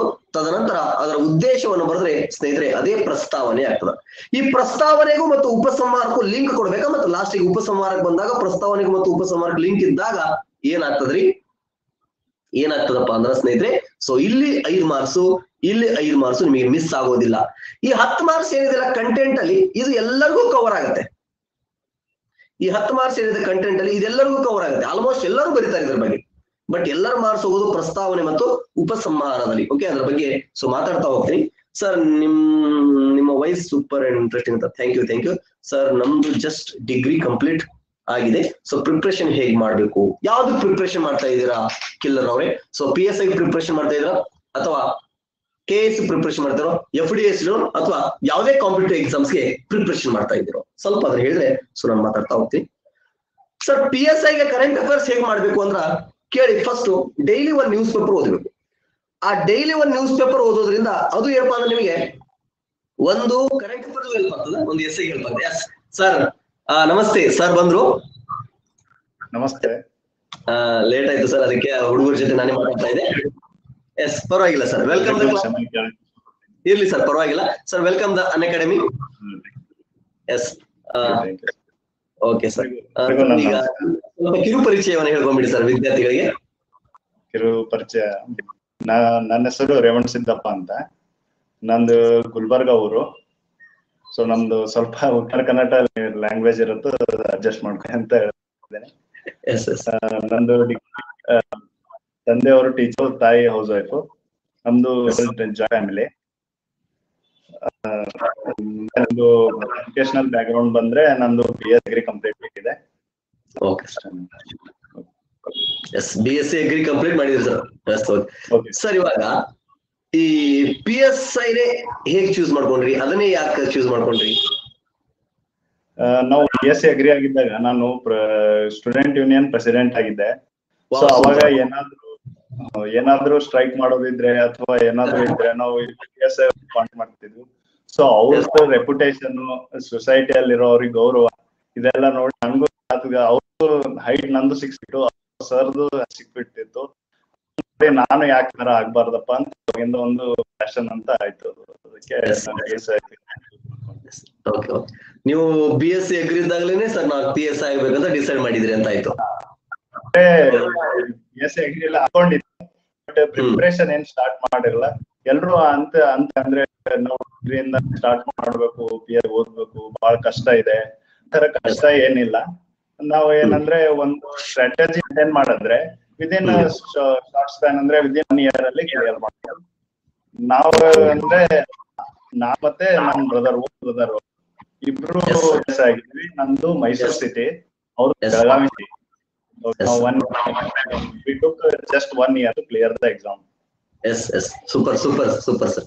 ಓಕೆ ಸರ್, ಅಂದ್ರೆ ಸರ್ ನೀವು BSc ಮುಗಿದ ನಂತರ ಇದನ್ನ ಮಾಡಿದ್ರಿ. ಸರ್, ಇವಾಗ ಕೆಲವೊಬ್ಬರು ವಿದ್ಯಾರ್ಥಿಗಳು ಡಿಗ್ರಿ ಮುಗಿದಾಗೆ ಸ್ಟಾರ್ಟ್ ಮಾಡ್ತಾರೆ, ಡಿಗ್ರಿ ಇರ್ತಾರೆ ಸರ್, ಇನ್ನು ಫೈನಲ್ ಇರ್ತಾರೆ ಅಥವಾ BA ಡಿಗ್ರಿ ಸೆಕೆಂಡ್ ಇರ್ತಾರೆ, ಅವಾಗಲೇ ಪ್ರಿಪರೇಷನ್ ಪ್ರಾರಂಭ ಮಾಡ್ತಾರೆ. ಆವಾಗ ಪ್ರಾರಂಭ ಮಾಡೋರಿಗೆ ನಿಮ್ಮ ಸಲಹೆಗಳು ಯಾವ ತರ ಸರ್? ಆವಾಗ ಪ್ರಾರಂಭ ಮಾಡೋದಂದ್ರೆ ಫಸ್ಟ್ ಏನಂದ್ರೆ ಅದ್ರಿಗೆ ಏನಂತ ತಿಳ್ಕೊಬೇಕು. ಫಸ್ಟ್ ನಾವು ಯಾವ್ದೇ ಒಂದು ಇವಾಗ PSI ಓದಿದ್ವು ಅಂದ್ರೆ ಫಸ್ಟ್ ರೆಫರ್ ಮಾಡ್ಬೇಕು. ಇವಾಗ PSI ಅಂದ್ರೆ ನನ್ನ ಪ್ರಕಾರ ಇಟ್ಸ್ ಮೆಮೊರಿ ಬೇಸ್ಡ್, UP ಅಂದ್ರೆ ನಾಲೆಜ್ ಬೇಸ್ಡ್. ಸೊ ನಾವು ಯಾವ ತರ ಎಕ್ಸಾಮ್ ಪ್ರಿಪೇರ್ ಆಗ್ಬೇಕು ಅಂದ್ರೆ ಆ ತರ ನಾವು ಓದ್ಬೇಕು. ಅಂದ್ರೆ ಪ್ರಿಪೇರ್ ಅಂದ್ರೆ ಅದ್ರ ಸ್ವಲ್ಪ ಅದ್ರ ಬಗ್ಗೆ ಸ್ಟಡಿ ಮಾಡ್ಕೋಬೇಕು. ಈ ತರ ಲೈವ್ ಸೆಷನ್ ಕೇಳ್ಬೇಕು, ಯಾರು ಅವ್ರು ಇರ್ತಾರೆ, ಅವ್ರ ವೇ ಆಫ್ ಮೆಥಡ್ ಹೆಂಗಿದೆ ಅಂತ. ಅದು ಅಂದ್ರೆ ಕ್ವಶನ್ ಪೇಪರ್ ಬೇಸ್ಡ್ ರೀಡಿಂಗ್ ಅಂದ್ರೆ ನಾವು ಸಕ್ಸಸ್ ಆಗ್ತೀವಿ. Okay sir, okay. ಸರ್, ನೀವು ನಿಮ್ದು ಬ್ಯಾಕ್ ಗ್ರೌಂಡ್ ಬಂದ್ಬಿಟ್ಟು ಅಗ್ರಿ. ಈ PSIಗೆ ಅಂತಂದಾಗ ಕಾಮನ್ ಆಗಿ ಸಬ್ಜೆಕ್ಟ್ ಸ್ವಲ್ಪ ನಿಮಗೆ ಚೇಂಜಸ್ ಅನ್ಸುತ್ತೆ. ನೀವು ಯಾವ ತರ ಸ್ವೀಕಾರ ಮಾಡಿದ್ರಿ ಅದನ್ನೆಲ್ಲ? ಓಕೆ, ನಾವು ಯೂಶಲಿ ನಾವು ಡಿಸೆಂಬರ್ ವಿತ್ 0% ನಾಲೆಜ್. ಏನು ಯಾರು ಗೈಡ್ ಮಾಡೋರು ಗೊತ್ತಿರ್ಲಿಲ್ಲ. ಮನೆಯಲ್ಲಿ ಹೇಳ್ ಬಂದಿದ್ವಿ, ಇಲ್ಲ ನಾವು 1 year ಅಲ್ಲಿ ಎಕ್ಸಾಮ್ ಕ್ರ್ಯಾಕ್ ಮಾಡುವಂತ. ಸೊ ಅಲ್ಲಿ ಹೋದ್ಮೇಲೆ ನಾವು ಕೋಚಿಂಗ್ ಒಂದು ಕೋಚ್ ಹಚ್ಚಿದ್ವಿ. ಅದ್ರಿಂದ ನಮ್ಗೆ ಬಹಳ ಹೆಲ್ಪ್ ಆಯ್ತು ಯೂಶಲಿ. ಯಾಕಂತ ಹೇಳ್ಬೇಕು, ಕೋಚಿಂಗ್ ಇಂದ ನಾವು ಒಂದು ಹಾರ್ಡ್ ವರ್ಕ್ ಇದೆ ಅಲ್ಲ, ಅದರಿಂದ ಒಂದು 30 to 40% ಕಡಿಮೆ ಆಯ್ತು. ನಮ್ಗೆ ಹೊಸ ಆತುರ ಇತ್ತು, ನಾವು ಛಲ ಇತ್ತು, ಅದರಿಂದ ನಾವು ಮಾಡ್ಬಿಟ್ಟಿವಿ ಸರ್. ಅದೇ ಮತ್ತೆ ಅಲ್ಲಿರೋದೇನು ಬೇರೆ ವ್ಯತ್ಯಾಸ ಆಗೋದಿಲ್ಲ. ಅಂದ್ರೆ ಯೂಶಲಿ ಇದು ಸಿವಿಲ್ ಸರ್ವಿಸ್ ಹೆಂಗಂದ್ರೆ ಡೇ ಟು ಲೈಫ್ ಅಲ್ಲಿ ನಾವು ಏನ್ ಇರ್ತೀವಲ್ಲ ಅದಿರುತ್ತೆ. ಅದು ಸ್ವಲ್ಪ ನಾವು ಅಡ್ಜಸ್ಟ್ ಆಗ್ಬೇಕು ಅಷ್ಟೇ. 1 month ಅಷ್ಟು ಕಷ್ಟ ಆಗುತ್ತೆ. ಇವಾಗ ನಾವು ಕನ್ನಡ ಮೀಡಿಯಂ, ಸೈನ್ಸ್ ಇಂಗ್ಲಿಷ್ ಇರುತ್ತಲ್ಲ, ಸೈನ್ಸ್ ಹೋದ್ಮೇಲೆ ಅವ್ ನಮ್ಗೆ ಕಷ್ಟ ಆಗ್ತಿರುತ್ತೆ. ಹೋಗ್ತಾ ಹೋಗ್ತಾ ಅಡ್ಜಸ್ಟ್ ಆಗುತ್ತಲ್ಲ, ಏನ್ ಕಷ್ಟ ಆಗೋದಿಲ್ಲ. ಯಾವ ಬ್ಯಾಕ್ಗ್ರೌಂಡ್ ಇದ್ರು ಆರಾಮ್ಸೆ ಕ್ಲಿಯರ್ ಮಾಡ್ಬೋದು. S S yes super sir. Sir ನೀವು ಓದುವಂತ ಟೈಮಲ್ಲಿ ಕೆಲವೊಂದ್ಸಲ ಯಾಕಂದ್ರೆ ಒಬ್ಬ ವ್ಯಕ್ತಿ ಕಂಟಿನ್ಯೂ ಓದಕ್ ಮೂಡ್ ಬರಲ್ಲ ಸರ್. ಹಾಗಾಗಿ ನಿಮಗೆ ನೀವೇ ಯಾವ ತರ ಸೆಲ್ಫ್ ಮೋಟಿವೇಶನ್ ಮಾಡ್ಕೋತಿದ್ರಿ? ಸೆಲ್ಫ್ ಮೋಟಿವೇಶನ್ ಅಂದ್ರೆ ನಾವು ರಾತ್ರಿ ಯಾವಾಗ ಗೊತ್ತಿದ್ದಿಲ್ಲ, ಕಂಪ್ಲೀಟ್ ನಿದ್ದೆ ಮಾಡ್ಬೇಕು. ನಮ್ ಪಾಲಿಸಿ ಕಂಪ್ಲೀಟ್ 8 hours ನಿದ್ದೆ ಮಾಡ್ಬೇಕು. ಬೆಳಿಗ್ಗೆ ಎದ್ದು ಏನಿಲ್ಲ ಒಂದು 15 minutes ಮತ್ತೆ ಡೈಲಿ ಫಿಸಿಕಲ್ ಫಿಟ್ನೆಸ್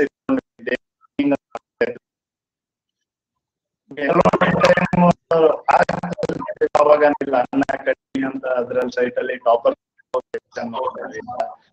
ಇದು ಮಾಡಿ ಅವ್ರು ರಿಕ್ವೆಸ್ಟ್ ಮಾಡ್ಕೊಳ್ತಿದ್ವಿ. ಅದು ಎಲ್ಲ ಮಾಡ್ಬೋದು, ಏನ್ ಪ್ರಾಬ್ಲಮ್ ಇಲ್ಲ.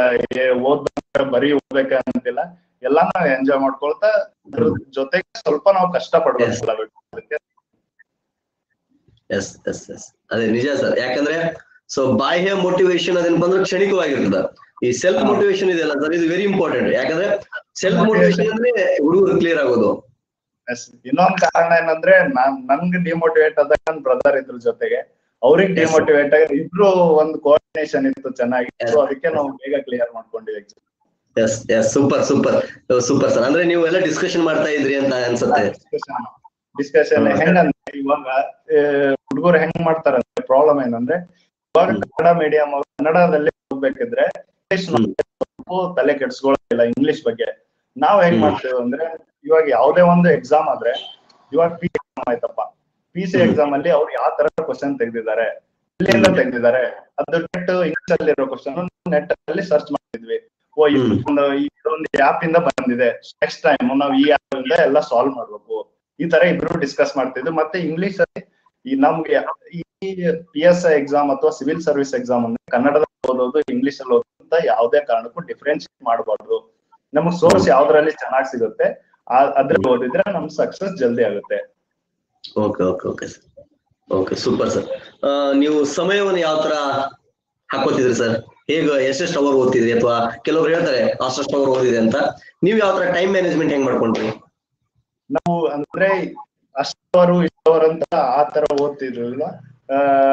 ಡೈಲಿ ಒಂದು 1.5 hours ಅಂದ್ರೆ ನ್ಯೂಸ್ ಪೇಪರ್ಗೆ ಸ್ವಲ್ಪ ಟೈಮ್ ಕೊಡ್ತಿದ್ವಿ. ಯಾಕಂದ್ರೆ ಇವಾಗ ನಮ್ಗೆ ಫಸ್ಟ್ ಪೇಪರ್ ಬಹಳ ಇಂಪಾರ್ಟೆಂಟ್ ಆಗುತ್ತೆ ನಾವು, ಯಾಕಂದ್ರೆ ಅದನ್ನ ನೆಗ್ಲೆಕ್ಟ್ ಮಾಡ್ತಿದ್ವಿ. ಸೊ ನಾವೇನ್ ಮಾಡ್ತಿದ್ವಿ, ನ್ಯೂಸ್ ಪೇಪರ್ ಓದ್ತಾ ಹೋಗ್ತಾ ಇವಾಗ ಯಾವ್ದೇ ಒಂದು ನ್ಯೂಸ್ ಪೇಪರ್ ಅಲ್ಲಿ ಕನ್ನಡ ಇಂಗ್ಲಿಷ್ ಓದ್ತಿದ್ವಿ.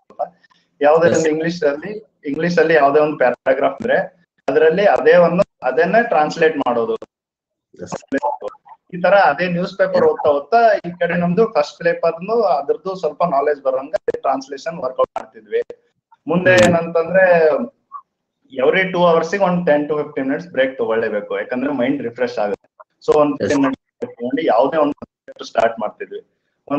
ಅಲ್ಲೊಂದು 2 hours ಓದಿದ್ವಿ. ಮತ್ತೆ ಡೈಲಿ ಒಂದು 6 hours 6-7 hours ಓದಿದ್ರೆ ಸಾಕು. ಮ್ಯಾಕ್ಸಿಮಮ್ 6 to 7 hours ಓದಿದ್ರೆ ಸಾಕು ಸರ್, ನಿಜವಾಗ್ಲೂ ಏನಪ್ಪ ಅದು. ಯಾಕಂದ್ರೆ ಮೈಂಡ್ಗೆ ಅಷ್ಟು ಇದಾಗಲ್ಲ. ಬೇಕಾದ್ರೆ ರಿವಿಷನ್ ಮಾಡಬಹುದು ಅಷ್ಟೇ. ಮೈಂಡ್ ಎಷ್ಟು ಫ್ರೀ ಇಟ್ಕೊಳ್ತೀವಲ್ಲ ಅಷ್ಟು ಬೇಗ ನಮ್ದು ಎಕ್ಸಾಮ್ ಕ್ಲಿಯರ್ ಆಗುತ್ತೆ. ಎಸ್ ಎಸ್ ಎಸ್ ಎಸ್ ನಿಜ ನಿಜ ನಿಜ ನಿಜ ಸರ್. ಆತರ ನೀವು ಟೈಮ್ ಮ್ಯಾನೇಜ್ಮೆಂಟ್ ಮಾಡ್ಕೊಂಡು ಸರ್. ಸರ್ ನೀವು ಈ ಫಸ್ಟ್ ಪೇಪರ್ ಯಾವ ತರ ರೆಡಿ ಆಗಿದ್ರಿ? ಫಸ್ಟ್ ಪೇಪರ್ ಅದೇ ಹೇಳದಲ್ಲ, ಈ ಫಸ್ಟ್ ಪೇಪರ್ ಅಂದ್ರೆ 50 marks ಇರುತ್ತೆ. ಅದ್ರಲ್ಲಿ essay 20 marks, ಟ್ರಾನ್ಸ್ಲೇಷನ್ 20 ಮತ್ತೆ ಮುಂದೆ 10 ಟ್ರಾನ್ಸ್ಲೇಷನ್, ಮುಂದೆ ಪ್ರಿಸೈಸ್ ರೈಟಿಂಗ್. essay ರೈಟಿಂಗ್ ಹೆಂಗ್ ಮಾಡ್ತಿದ್ವಿ ಅಂದ್ರೆ, ನಾವು ಇವಾಗ ಜನರಲ್ ಟಾಪಿಕ್ ಮತ್ತೆ ಕರೆಂಟ್ ಅಫೇರ್ಸ್ ಟಾಪಿಕ್ಸ್ ಅಂತ ಎರಡು ಡಿಫ್ರೆನ್ಶಿಯೇಟ್ ಮಾಡ್ತೀವಿ. ಯೂಶುವಲಿ ಏನಂದ್ರೆ IAS ಒಂದು 3 ಜನರಲ್ ಟಾಪಿಕ್ ಬರುತ್ತೆ. ಸೊ ನಾವು ಒಂದು 10 to 15 ಜನರಲ್ ಟಾಪಿಕ್ ಇವಾಗ ಅಗ್ರಿಕಲ್ಚರ್ ಅಲ್ಲಿ, ವುಮೆನ್ ಅಲ್ಲಿ, ಬೇರೆ ಇವಾಗ ನಮ್ದು ಏನಂದ್ರೆ ಕಾನ್ಸ್ಟಿಟ್ಯೂಷನ್ ಬಗ್ಗೆ ಆಗ್ಲಿ, ಯಾವುದೇ ಒಂದು ಈ ತರ ಜನರಲ್ ಟಾಪಿಕ್ ತಗೊಂಡು ಒಂದು A4 ಶೀಟ್ ರೆಡಿ ಮಾಡ್ತಿದ್ವಿ. A4 ಶೀಟ್ ಅಲ್ಲಿ ಯಾವ್ದೇ ಒಂದು ಟಾಪಿಕ್ ತಗೊಂಡ್ರೆ ಅದ್ರ ಡಾಟಾ ಏನಪ್ಪಾ ಅಂದ್ರೆ ಈಗ ಯಾವ್ದೇ ಒಂದು ಸೋರ್ಸ್ ಇಂದ ಏನ್ ಡಾಟಾ ಬಂದಿದೆ, ಅದ್ರ ಮೆರಿಟ್ ಏನು, ಮೆರಿಟ್ ಏನು, ಇದನ್ನ ಒಂದೇ ಪೇಪರ್ ಅಲ್ಲಿ ಸುಮ್ನೆ ಬರ್ದಿಡ್ತಿದ್ವಿ. ಸೊ ನಮ್ಗೆ ಅಲ್ಲಿ ಎಕ್ಸಾಮ್ ಅಲ್ಲಿ ಡೈರೆಕ್ಟ್ ನೀನು ವುಮೆನ್ ಮೇಲೆ ಒಂದು ಎಸ್ಸೆ ಬರೆಯಪ್ಪ ಅಂತ ಕೇಳೋದಿಲ್ಲ. ಸೊ ನಮ್ಗೆ ಇದು ಡಾಟಾ ಇತ್ತು ಅಂದ್ರೆ ನಾವು ಏನಂದ್ರೆ ಅದು ಎಕ್ಸಾಮ್ಗೆ ಅಲ್ಲಿ ಹೇಳಿರೋದಕ್ಕ ನಾವು ಇಲ್ಲಿ ಡಾಟಾನ ಕರೆಕ್ಟ್ ರೆಡಿ ಮಾಡ್ಕೊಂಡು ಅಲ್ಲಿ ಚೆನ್ನಾಗಿ ನಮ್ನ ಎಕ್ಸ್ಪ್ರೆಸ್ ಮಾಡಿದ್ವಿ. ಈ ತರ ಒಂದ್ 15 A4 ಶೀಟ್ ಅಲ್ಲಿ 15 ಎಸ್ಸೆ ಮುಗಿದ್ಬಿಡುತ್ತೆ ನಿಮ್ಗೆ ಎಲ್ಲದರದ್ದು ಒಂದು. ಮತ್ತೆ ಎಸ್ಸೆ ಬರಿಬೇಕಾದ್ರೆ ನೀವು ಗ್ರಾಫಿಕಲಿ ಎಷ್ಟು ರಿಪ್ರೆಸೆಂಟೇಶನ್ ಚೆನ್ನಾಗ್ ಮಾಡ್ತಿರಲ್ಲ ಅಷ್ಟು ನಿಮ್ಗೆ ಮಾರ್ಕ್ಸ್ ಚೆನ್ನಾಗ್ ಬರುತ್ತೆ. ಗ್ರಾಫಿಕಲ್ ರಿಪ್ರೆಸೆಂಟೇಶನ್ ನನ್ ಪ್ರಕಾರ ಇದ್ರೆ ಚೆನ್ನಾಗ್ ಬರುತ್ತೆ ಮಾರ್ಕ್ಸ್. ಮತ್ತೆ ಟ್ರಾನ್ಸ್ಲೇಷನ್ ಬಂದ್ಬಿಟ್ಟು ಅವಾಗ ಹೇಳಿದೆ ನ್ಯೂಸ್ ಪೇಪರ್ ವರ್ಕೌಟ್ ಮಾಡ್ತಿದ್ವಿ. ಜಸ್ಟ್ ಒಂದ್ ಪ್ಯಾರಾಗ್ರಾಫ್ ತಗೊಂಡು ಅಲ್ಲೇ ನ್ಯೂಸ್ ಪೇಪರ್ ಮೇಲೆ ಇವಾಗ ಐಂಡ್ ಅಂತ ಬಂದ್ರೆ ಅಲ್ಲೇ ಮತ್ತು ಅಂತ ಬರೆಯೋದು, ಅದರ್ ಅಂದ್ರೆ ಬೇರೆ ಬರೆಯೋದು, ಐಡಿಯಾ ಬಂದ್ರೆ ಉಪಾಯ ಅಂತ ಬರೆಯೋದು. ಅಲ್ಲೇ ಆತರ ಮಾಡ್ತಾ ಮಾಡ್ತಾ ಹೋದ್ರೆ ನಮ್ಗೆ ಒಂದು ವೊಕ್ಯಾಬ್ಯುಲರಿ ಜಾಸ್ತಿ ಆಗುತ್ತೆ. ಸೊ ವೊಕ್ಯಾಬ್ಯುಲರಿ ಜಾಸ್ತಿ ಆದಾಗ ಗ್ರಾಮರ್ ಆಟೋಮೆಟಿಕಲಿ ಗ್ರಾಮೆಟಿಕಲ್ ಮಿಸ್ಟೇಕ್ ಏನ್ ಆಗೋದಿಲ್ಲ. ಟ್ರಾನ್ಸ್ಲೇಷನ್ ಪ್ರಿಸೈಸ್ ಅಂದ್ರೆ ನಾರ್ಮಲಿ ಎಲ್ರಿಗೂ ಗೊತ್ತಾಗುತ್ತೆ, ಒಂದು 90 ವರ್ಡ್ಸ್ ಇದ್ರೆ 30 ವರ್ಡ್ ರಿಡ್ಯೂಸ್ ಮಾಡಿ ಬರ್ಬೇಕು. ಅಂದ್ರೆ ಅದು ಪ್ರಿಸೈಸ್ ಅಲ್ಲಿ ಅದೇ ಅದು ಏನ್ ಪ್ಯಾರಾಗ್ರಾಫ್ ಕೊಟ್ಟಿದಾರಲ್ಲ ಅವೇ ವರ್ಡ್ಸ್ ಅಂತ ಇರಬಾರ್ದು. ಅದು ಏನ್ ಥೀಮ್ ಇರುತ್ತಲ್ಲ, ಥೀಮ್ ಇದ್ರೆ ಸಾಕು. ಅದು ಒಂದು ಟೈಟಲ್ ಕೊಟ್ರೆ, ಚೆನ್ನಾಗಿರೋ ಟೈಟಲ್ ಕೊಟ್ರೆ ನಮ್ಗೆ ಮಾರ್ಕ್ಸ್ ಬರುತ್ತೆ ಫಸ್ಟ್ ಪೇಪರ್ ಅಲ್ಲಿ. ಸೆಕೆಂಡ್ ಪೇಪರ್ ನಾವ್ ಏನಂದ್ರೆ ಎಲ್ರು ಏನಂದ್ರೆ ಸ್ಮಾರ್ಟ್ ವರ್ಕ್ ಮಾಡ್ಬೇಕು ಅಂತ ಹೇಳ್ತಾರೆ. ಬಟ್ ಹೆಂಗ್ ಮಾಡ್ಬೇಕು ಅಂತ ನಮಗೂ ಗೊತ್ತಾಗ್ಲಿಲ್ಲ ಆಕ್ಚುಲಿ. ಸೊ ನಾವೇನ್ ಮಾಡೋದು ಅಂದ್ರೆ ಯಾವ್ದೇ ಒಂದು ಸಬ್ಜೆಕ್ಟ್ ಓದ್ಬೇಕಾದ್ರೆ ಅದ್ರ ಬಗ್ಗೆ ಫಸ್ಟ್ ಕ್ವಶನ್ ಪೇಪರ್ ರೆಫರ್ ಮಾಡ್ತಿದ್ವಿ. ನಮ್ದು ಬೇಸಿಕಲಿ ನಮ್ದು 100% ಕ್ವಶನ್ ಪೇಪರ್ ರೀಡಿಂಗು. ಜಾಸ್ತಿ ಔಟ್ ಆಫ್ ಸಿಲೆಬಸ್ ಏನ್ ಓದ್ಬೇಕು. ಕ್ವಶನ್ ಪೇಪರ್ ಅಲ್ಲಿ ಯಾವ್ದೋ ಒಂದು ಕ್ವಶನ್ ಬಂತು, ಸೊ ನಾವು ಅದು ಕ್ವಶನ್ ಪೇಪರ್ ಬರೋಗೆ ರೆಡಿ ಮಾಡೋದಂದ್ರೆ ಈಗ ನಾವು ಸಬ್ಜೆಕ್ಟ್ ಓದ್ತಾ ಇದ್ರೆ ಅದು ನಮ್ಗೆ ಇದು ಇಂಪಾರ್ಟೆಂಟ್ ಅಪ್ಪ, ಇದು ಇಂಪಾರ್ಟೆಂಟ್ ಇಲ್ಲ ಅಂತ ನಮ್ಗೆ ಗೊತ್ತಾಗುತ್ತೆ. ಸೊ ನಾನ್ ಫಸ್ಟ್ ಪ್ರಿಫರೆನ್ಸ್ ಓದೋದಕ್ಕೆ ಕ್ವಶನ್ ಪೇಪರ್ ಬೇಸ್ಡ್ ರೀಡಿಂಗ್ ಯಾರ್ದಿರುತ್ತೋ ಅವ್ರು ವಿದಿನ್ 6 to 7 months ಅಲ್ಲಿ ಕ್ಲಿಯರ್ ಆಗ್ತಾರೆ. ನಾವು ಸುಮ್ನೆ ಓದ್ತಾ ಹೋದ್ರೆ ನಾವು ಓದಿರೋದಂದಿರುತ್ತೆ, ಬಟ್ ಕ್ವಶನ್ ಬೇರೆ ಕಡೆ ಇರುತ್ತೆ, ಬೇರೆ ಬಂದಿರುತ್ತೆ. ಮತ್ತೆ ನಾನು ಇಂಪಾರ್ಟೆನ್ಸ್ ಯಾವ್ದು ಕೊಡ್ತೀನಿ ಅಂದ್ರೆ ಟೆಸ್ಟ್ ಸೀರೀಸ್. ವೀಕ್ಲಿ ಯಾರು ಟೆಸ್ಟ್ ಸೀರೀಸ್ ತಗೋತಾರೆ ಅವರು ಬೇಗ ಕ್ಲಿಯರ್ ಆಗುತ್ತೆ. ನಾವು ಹೆಂಗ್ ಮಾಡ್ತಿದ್ವಿ ಅಂದ್ರೆ ನಾವು ಧಾರವಾಡಲ್ಲಿ ಇದ್ವಿ. ಸೊ ಅಲ್ಲಿ ಟೆಸ್ಟ್ ಸೀರೀಸ್ ಮಾಡ್ತಿದ್ರಲ್ಲ, ನೀವು ಅನ್ಅಕಾಡೆಮಿ ಮಾಡ್ತಿತ್ತು, ಮತ್ತೆ ಆಫ್ಲೈನ್ ಟೆಸ್ಟ್ ಇರುತ್ತು. ನಾನು ಒಂದ್ ಕಡೆ ಬರೀತಿದ್ದೆ, ನಮ್ ಬ್ರದರ್ ಒಂದ್ ಕಡೆ ಬರೀತಿದ್ರು. ಮತ್ತೆ ಅದನ್ನ ಮತ್ತೆ ರೂಮಿಗೆ ಬಂದು ಮತ್ತೆ ಸೇಮ್ ಎಕ್ಸಾಮ್ ಎನ್ವಿರಾನ್ಮೆಂಟ್ ಕ್ರಿಯೇಟ್ ಮಾಡ್ಕೊಂಡು ಪೇಪರ್ ಎಕ್ಸ್ಚೇಂಜ್ ಮಾಡಿ ನಾವು ಬರೀತಿದ್ವಿ. ಆವಾಗ ಏನ್ ಮಾಡ್ತಿದ್ವಿ, ನಾವ್ ಎಲ್ಲಿ ತಪ್ಪು ಮಾಡ್ತಿದೀವಪ್ಪ, ನಾವು ಓದಿದ್ರು ಇದು ಯಾಕೆ ತಪ್ಪಾಗ್ತಿದೆ ಈ ತರ ಅನಾಲಿಸಿಸ್ ಮಾಡ್ತಿದ್ವಿ. ಸೊ ಈ ತರ ನಾವು ಇದು ಸಬ್ಜೆಕ್ಟ್ ಓದಿದ್ರು ಯಾಕೆ ತಪ್ಪಾಗ್ತಿದೆ ಅಂತ ಅನಲೈಸಿಸ್ ಮಾಡ್ಕೊಂಡು ಅದ್ರ ಮೇಲೆ ಸ್ಟ್ರೆಸ್ ಮಾಡ್ತಿದ್ವಿ ಜಾಸ್ತಿ. ಯಾರು ಕ್ವಶನ್ ಪೇಪರ್ ಬೇಸ್ಡ್ ರೀಡಿಂಗ್ ಮಾಡ್ತಾರೆ ಅವ್ರದ್ದು ಸರ್. ಇವಾಗ ಸೆಕೆಂಡ್ ಪೇಪರ್ ಅಲ್ಲಿ ಎಲ್ಲಾ ಸಬ್ಜೆಕ್ಟ್ ಗಳನ್ನು ನೋಡಿದಾಗ ಸರ್ ಕೆಲವೊಂದು ಏನಾಗ್ತದೆ, ಈ ನಮ್ಮ ಆರ್ಟ್ಸ್ ಬೇಸ್ಡ್ ಅವರಿಗೆ ಮೆಂಟಲಿಟಿ ಮತ್ತು ಸೈನ್ಸ್ ತುಂಬಾ ಟಫ್ ಆಗುತ್ತೆ. ಈ ಸೈನ್ಸ್ ಬೇಸ್ಡ್ ಅವರಿಗೆ ಹಿಸ್ಟ್ರಿ, ಪೊಲಿಟಿ ಇವೆಲ್ಲ ಟಫ್ ಆಗುತ್ತೆ. ಸೊ ಇವೆರಡನ್ನು ಯಾವ ತರ ಬ್ಯಾಲೆನ್ಸ್ ಮಾಡ್ಕೊಂಡು ಓದ್ಬೇಕು ಹುಡುಗರು? ಬ್ಯಾಲೆನ್ಸ್ ಅಂದ್ರೆ ಇವಾಗ ನೋಡಿ ಟಫ್ ಯಾವ್ದಾಗುತ್ತೆ ಅದಕ್ಕೆ ಮೇನ್ಲಿ ಸೊಲ್ಯೂಷನ್ ಇಸ್ ರಿವಿಷನ್. ಎಷ್ಟು ನಮ್ಗೆ ಯಾವ ಟಫ್ ಆಗ್ತಿದೆ ಅದೇ ಜಾಸ್ತಿ ರಿವೈಸ್ ಮಾಡಿದ್ರೆ ಏನ್ ಪ್ರಾಬ್ಲಮ್ ಇಲ್ಲ. ಅದೇನು ದೊಡ್ಡ ಸಬ್ಜೆಕ್ಟ್ ಏನಿಲ್ಲ. 10th ವರೆಗೂ ಎಲ್ಲರೂ ಸೈನ್ಸ್ ಓದಿರ್ತಾರೆ. ಸ್ವಲ್ಪ ಒಂದು 2 years ಗ್ಯಾಪ್ ಆಗಿರುತ್ತೆ ಅಷ್ಟೇ. ನಾವು ಸ್ವಲ್ಪ ಕಾನ್ಸಂಟ್ರೇಟ್ ಮಾಡಿ ಓದಿದ್ರೆ ಏನ್ ಪ್ರಾಬ್ಲಮ್ ಆಗೋದಿಲ್ಲ. ಇವಾಗ ಹಿಸ್ಟ್ರಿದು ಸ್ವಲ್ಪ ಪ್ರಾಬ್ಲಮ್ ಆಗುತ್ತೆ. ಅದು ಏನಂದ್ರೆ ನೆನ್ಪಿರೋದಿಲ್ಲ. ಸೊ ಅದಕ್ಕೆ ಜಾಸ್ತಿ ರಿವೈಸ್ ಫಸ್ಟ್ ಟೈಮ್ ಓದ್ಬೇಕಾದ್ರೆ ಒಂದ್ 1 month 2 months ಓದಿದ್ರೆ ಆಮೇಲೆ ನಮ್ದು ಹೇಗ್ ರಿವೈಸ್ ಮಾಡ್ಕೊಳ್ತಾ ಹೋದ್ರೆ 1 day ಅಲ್ಲಿ 1 ಸಬ್ಜೆಕ್ಟ್ ಮುಗಿಸ್ಬೋದು. ಸೊ ನಾನೇನ್ ಸ್ಟ್ರೆಸ್ ಮಾಡೋದಂದ್ರೆ ಯಾವ್ದು ಟಫ್ ಆಗಲ್ಲ. ಟಫ್ ಆದ್ರೆ ಎಲ್ಲ ರಿವಿಷನ್ ಮಾಡ್ಬೇಕು. ಎಷ್ಟು ರಿವೈಸ್ ಮಾಡ್ತೀವಿ ಅಷ್ಟು ನಮ್ಗೆ ಚೆನ್ನಾಗಿರುತ್ತೆ. ಯಾವ್ದೋ ಒಂದು ಸಬ್ಜೆಕ್ಟ್ ಜಾಸ್ತಿ ಫೋಕಸ್ ಮಾಡಬೇಕು ಆ ತರ ಸರ್ ಕೇಳಿಸ್ಲಿಲ್ಲ, ಸಾರಿ. ಅಲ್ಲ, ಯಾವ್ದಾರ ಒಂದೇ ಸಬ್ಜೆಕ್ಟ್ ಒಂದ್ 2 ಸಬ್ಜೆಕ್ಟ್ ಜಾಸ್ತಿ ಫೋಕಸ್ ಮಾಡೋಣ, ಇದನ್ನ ಜಾಸ್ತಿ ಓದ್ಕೊಂಡ್ಬಿಡೋಣ, ಇದರಿಂದ ಬರೋ ಕ್ವಶನ್ಸ್ ಬಹಳ ಬರ್ತವೆ, ಇದರಿಂದ ಯೂಶಲಿ ಏನ ಗೊತ್ತಾ, ಕ್ವಶನ್ ಪೇಪರ್ ನೋಡಿರ್ತೀವಿ, ಓ ಸರಿ ಪಾಲಿಟಿ ಜಾಸ್ತಿ ಬಂದಿದೆ, ನಾನು ಪಾಲಿಟಿನ ಸ್ಟ್ರೆಸ್ ಮಾಡ್ಬೇಕು ಅನ್ಕೊಂತೀವಿ, ಬಟ್ ನೆಕ್ಸ್ಟ್ ಜಿಯೋಗ್ರಫಿ ಜಾಸ್ತಿ ಬರುತ್ತೆ. ಸೊ ಅವು 4 ಸಬ್ಜೆಕ್ಟ್ ಏನ್ ಸಬ್ಜೆಕ್ಟ್ಸ್ ಇದಾವಲ್ಲ ಎಲ್ಲ ಇಂಪಾರ್ಟೆಂಟ್. ನಾವ್ ಎಲ್ಲದಕ್ಕೂ ಅಷ್ಟೇ ಟೈಮ್ ಕೊಡ್ಬೇಕು, ಅಷ್ಟೇ ಚೆನ್ನಾಗಿ ಓದ್ಬೇಕು. ಅಂದ್ರೆ ಈ ಒಂದೇ ಸಬ್ಜೆಕ್ಟ್ ಮೇಲೆ ಕಾನ್ಸಂಟ್ರೇಟ್ ಮಾಡಿದ್ರೆ ಮುಂದೆ ನಮ್ಗೆ ಬೇರೆ ಸಬ್ಜೆಕ್ಟ್ ಅಲ್ಲಿ ಮತ್ತೆ ಮಾರ್ಕ್ಸ್ ಕಳ್ಕೊಬೇಕಾಗುತ್ತೆ. ಸೊ ನನ್ನ ಪ್ರಕಾರ ಎಲ್ಲಾ ಸಬ್ಜೆಕ್ಟ್ ಈಕ್ವಲಿ ಪ್ರಿಫರೆನ್ಸ್ ಕೊಟ್ಟು ಈಕ್ವಲಿ ಓದ್ಬೇಕು, ಅಂದ್ರೆ ಚೆನ್ನಾಗಿರುತ್ತೆ ಎಕ್ಸಾಮ್. ಸೂಪರ್. ಓಕೆ ಸರ್, ಈಗ ಹೇಗ ಅನಿಸ್ತಿದೆ ಸರ್ ನಿಮಗೆ? ಯಾಕಂದ್ರೆ PSI ಅಂದ್ರೆ ಅದೊಂದು ಕದರೆ ಬೇರೆ, ಎಲ್ಲರೂ ನಿಮ್ಮನ್ನ ನೀವು ಕೊಡುವ ಗೌರವನೇ ಬೇರೆ. ನಿಮ್ಗೆ ಹೆಂಗ ಅನ್ಸುತ್ತೆ? We are really feeling proud. ನಮ್ದು ಫ್ಯಾಮಿಲಿಯನ್ನು ಬಹಳ ಪ್ರೌಡ್ ಫೀಲ್ ಆಗ್ತಿದೆ. ನಮ್ಮ ಊರಲ್ಲೇ ಯಾರು ಒಂದೇ ಫ್ಯಾಮಿಲಿಯಲ್ಲಿ ಅಥವಾ ನಾವು ಸಿವಿಲ್ PSI ಯಾರು ಆಗಿಲ್ಲ, ನಾವೇ ಫಸ್ಟ್. ಸೊ ರಿಯಲಿ ಎಲ್ಲ ನೋಡಿದ್ರೆ ಒಂದು ರೆಸ್ಪೆಕ್ಟ್, ಒಂದು ರೆಪ್ಯುಟೇಷನ್ ಏನಿದೆ ಸೊಸೈಟಿಯಲ್ಲಿ ಚೆನ್ನಾಗಿರುತ್ತೆ. ಜಾಬ್ ಚೆನ್ನಾಗಿದೆ, ಕೆಲವೊಬ್ರು ಏನೇನೋ ಹೇಳ್ಬೋದು, but I really feel proud of this job. Super sir. ಇವಾಗ GK ಆದ್ರೆ ಸರ್ ಒಂದು ಇದೇ ಬುಕ್ಸ್ ಓದ್ಕೋತೀವಿ ಅಂತ ಕಾಮನ್ ಆಗಿ ನಮಗೆ ಸಿಗುತ್ತೆ ಸರ್. ಸರ್ ಕರೆಂಟ್ ಅಫೇರ್ಸ್ ನ ಹೆಂಗೆ ಎಲ್ಲಾ ಕವರ್ ಮಾಡಕ್ ಆಗಲ್ಲ ಸರ್? ಯಾಕಂದ್ರೆ ಕರೆಂಟ್ ಅಫೇರ್ಸ್ ಅಂದ್ರೆ ಸರ್ ಆತ ಏನ್ ಮಾಡ್ತಾನಂದ್ರೆ ಜಿಯೋಗ್ರಫಿ ರಿಲೇಟೆಡ್ ಕರೆಂಟ್ ಅಫೇರ್ಸ್ ಕೇಳ್ತಾನೆ, ಎಕನಾಮಿ ರಿಲೇಟೆಡ್ ಕರೆಂಟ್ ಅಫೇರ್ಸ್ ಕೇಳ್ತಾನೆ, ಪಾಲಿಟಿ ರಿಲೇಟೆಡ್ ಕರೆಂಟ್ ಅಫೇರ್ಸ್ ಕೇಳ್ತಾನೆ, ಅವಾರ್ಡ್ಸ್ ಅಂಡ್ ರಿವಾರ್ಡ್ಸ್ ಕೇಳ್ತಾನೆ, ಸೈನ್ಸ್ ಅಂಡ್ ಟೆಕ್ ಕೇಳ್ತಾನೆ, ಆಮೇಲೆ ಏನಪ್ಪಾ ಅಂದ್ರೆ ಪ್ರೋಗ್ರಾಮ್ಸ್ ಅಂಡ್ ಪ್ಲಾನ್ಸ್ ಕೇಳ್ತಾನೆ, ಸೊ ಇವೆಂಟ್ಸ್ ಗಳು ಕೇಳ್ತಾನೆ, ಕೆಲವು ಫ್ಯಾಕ್ಟ್ಸ್ ಕೇಳ್ತಾನೆ. ಇವನ್ನೆಲ್ಲ ಹೆಂಗ್ ಸರ್ ಕವರ್ ಮಾಡ್ಕೊಳಕ್ಕಾಗತ್ತೆ? ಹೇಗೆ ಹೆಂಗಂತಂದ್ರೆ ಇವಾಗ GK ರಿಲೇಟೆಡ್ ನೀವು ಆ ಬುಕ್ ಓದ್ಬೇಕು ಅಂದ್ರೆ ಯೂಶುವಲಿ ನಾನು ನಮ್ ಬ್ರದರ್ GK ರಿಲೇಟೆಡ್ ಯಾವ್ದು ಬುಕ್ಕೇ ಓದಿಲ್ಲ. ಆಕ್ಚುಲಿ ಏನು ಗೊತ್ತಾ, ಕ್ವಶನ್ ಹೇಳಿದಲ್ಲ, ಕ್ವಶನ್ ಪೇಪರ್ ನಮ್ ಬೇಸ್ ಕ್ವಶನ್ ಪೇಪರ್ ರೀಡಿಂಗು. ಈ ಸರಿ ಕೇಂದ್ರ ಸಾಹಿತ್ಯ ಅಕಾಡೆಮಿ ಪ್ರಶಸ್ತಿ ಕೇಳಿದ್ದಾರೆ, ಸೊ ಅದರಲ್ಲಿ ಲಿಸ್ಟ್ ಔಟ್ ಮಾಡೋದು. ಸೊ ಈ ಕ್ವಶನ್ ಪೇಪರ್ ಅಲ್ಲಿ ಏನ್ ಬರುತ್ತೆ ಅಂದ್ರೆ ನಾವು PSI ಓದ್ತಿದ್ವು ಅಂದ್ರೆ ಓನ್ಲಿ PSI ಕ್ವಶನ್ ನೋಡ್ತಿದ್ದಿಲ್ಲ. ಯಾವ ಎಕ್ಸಾಮ್ ಬಿಟ್ರು ಎಲ್ಲಾ ಎಕ್ಸಾಮ್ ಹಾಕ್ತಿದ್ವಿ. ಆ ಎಕ್ಸಾಮ್ ಅಲ್ಲಿ ಏನ್ ಕೇಳಿದ್ರೆ ಆ ಕೇಳಿರೋದಂತ ಇದ್ರಲ್ಲಿ ಅದನ್ನ GK ನಾವೇ ಒಂದು ನೋಟ್ಸ್ ರೆಡಿ ಮಾಡಿದ್ವಿ. ಎಲ್ಲಾ ಎಕ್ಸಾಮ್ ಅಲ್ಲಿ GK ಯಾವ ಕ್ವಶನ್ ಬರುತ್ತೆ ಅದ್ರದ್ದು ಬ್ಯಾಕ್ ಗ್ರೌಂಡ್ ರಿಲೇಟೆಡ್ ಎಲ್ಲ ರೆಡಿ ಮಾಡಿದ್ವಿ. ಸೊ ಅದು ಹೆಲ್ಪ್ ಆಗುತ್ತೆ. ಮತ್ತೆ ಕರೆಂಟ್ ಅಫೇರ್ಸ್ ಬಂದ್ಬಿಟ್ಟು ಇವಾಗ ಯೂಶುವಲಿ ಏನಾಗ್ತಿದೆ ಅಂದ್ರೆ ಎಲ್ಲ ಸ್ವಲ್ಪ ಆನ್ಲೈನ್ ಸೋರ್ಸಸ್ ರೆಫರ್ ಮಾಡ್ತಿದ್ದಾರೆ ಇವಾಗ KSP ಅವರು. ಸೊ ನಾವು ಏನಂತಂದ್ರೆ ಯಾವ್ದಾದ್ರು ಒಂದು ಮ್ಯಾಗಝಿನ್ ಕಂಟಿನ್ಯೂಸ್ ಇಟ್ಕೋಬೇಕು, ಅಂದ್ರೆ ಒಂದು ನ್ಯೂಸ್ ಪೇಪರ್ ಓದ್ಬೇಕು. ಮತ್ best I prefer GK today ಅಂತ ವೆಬ್ಸೈಟ್ ಇದೆ ಒಂದು, ಅದರಲ್ಲಿ ಡೈಲಿ ಒಂದು 5 ಕ್ವಶನ್ ಬರುತ್ತೆ, ಅದಿಷ್ಟು ಸಾಲ್ವ್ ಮಾಡ್ಬೇಕು. ಹಾಗೆ ಮತ್ತೆ ಇಲ್ಲಿ ಅನ್ಅಕಾಡೆಮಿ ಮತ್ತೆ ನಿಮ್ ಅನ್ಅಕಾಡೆಮಿಯಲ್ಲೆಲ್ಲ ಡಿಸ್ಕಸ್ ಮಾಡ್ತಿದ್ರಲ್ಲ ಕ್ವಶನ್, ನಾವು ಡೈಲಿ ಅಂದ್ರೆ ಸುಮ್ನೆ ಊಟ ಮಾಡ್ತಿರ್ಬೇಕಾದ್ರೆ ಸುಮ್ನೆ ಊಟ ಮಾಡೋದೇನಕ್ಕಪ್ಪ, ಈಗ ಲೈವ್ ಸೆಷನ್ ನಡೀತಿರುತ್ತೆ ಒಂದ್ ಕರೆಂಟ್ ಅಫೇರ್ಸ್ ಮೇಲೆ. ಕರೆಂಟ್ ಅಫೇರ್ಸ್ ನೋಡ್ತಿದ್ವಿ, ಅದು ಯಾವಾಗ ಅಂದ್ರೆ ನಮ್ಗೆ ಎಕ್ಸಾಮ್ ಅಲ್ಲಿ ನೆನಪಾಗೋದು, ನಾವು ಊಟ ಮಾಡ್ತಾ ನೋಡಿದ್ವಿ ಅನ್ಅಕಾಡೆಮಿಯಲ್ಲಿ ಆ ತರ ಅಂತ. ಸೊ ಇದಿಷ್ಟು ಸಾಲ್ವ್ ಮಾಡಿದ್ರೆ ಏನ್ ಪ್ರಾಬ್ಲಮ್ ಇಲ್ಲ, ಆರಾಮ್ ಕ್ಲಿಯರ್ ಆಗುತ್ತೆ. ಕರೆಂಟ್ ಅಫೇರ್ಸ್ ಏನ್ ಜಾಸ್ತಿ ಹೆದರೋದ್ ಏನ್ ಬೇಕಾಗಿಲ್ಲ. ಸ್ವಲ್ಪ ನ್ಯೂಸ್ ಪೇಪರ್ ಮತ್ತೆ ಸ್ವಲ್ಪ ಆನ್ಲೈನ್ ವೆಬ್ಸೈಟ್ ನೋಡಿ ಹಾಗೆ ಸಾಲ್ವ್ ಮಾಡ್ಕೊಳ್ತಾ ಇರ್ಬೇಕು ಡೈಲಿ ಕ್ವಶನ್.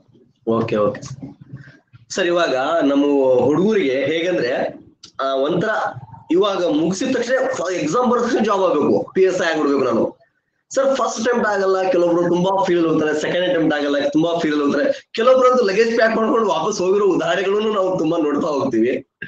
ಸೊ ನಿಮ್ಗೆ ಹೇಗ ಅನ್ಸುತ್ತೆ ಅಂತ ವಿದ್ಯಾರ್ಥಿಗಳಿಗೆ ಏನ್ ಹೇಳಕ್ ಇಷ್ಟಪಡ್ತೀರಿ? ಏನ್ ಗೊತ್ತಾ, ನಾವೇನಂದ್ರೆ ನಮ್ದು 100% ಏನದೆ, ನಮ್ದು 100% ಸಕ್ಸಸ್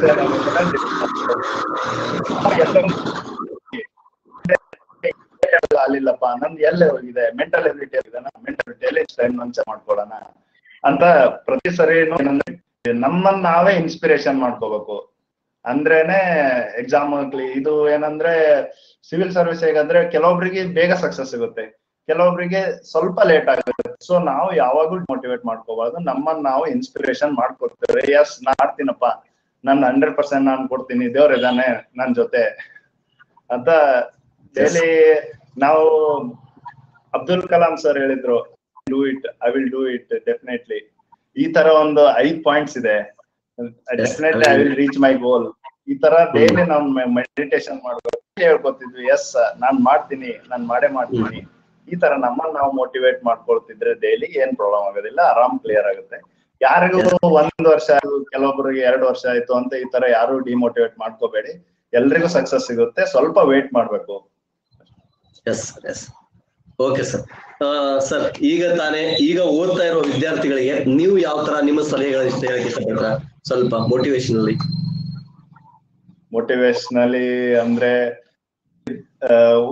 ಒಬ್ರು ದೊಡ್ಡ ವ್ಯಕ್ತಿ ಹೇಳ್ತಾರೆ, don't be afraid to give up for the good, to go for good ಅಂತಾರೆ.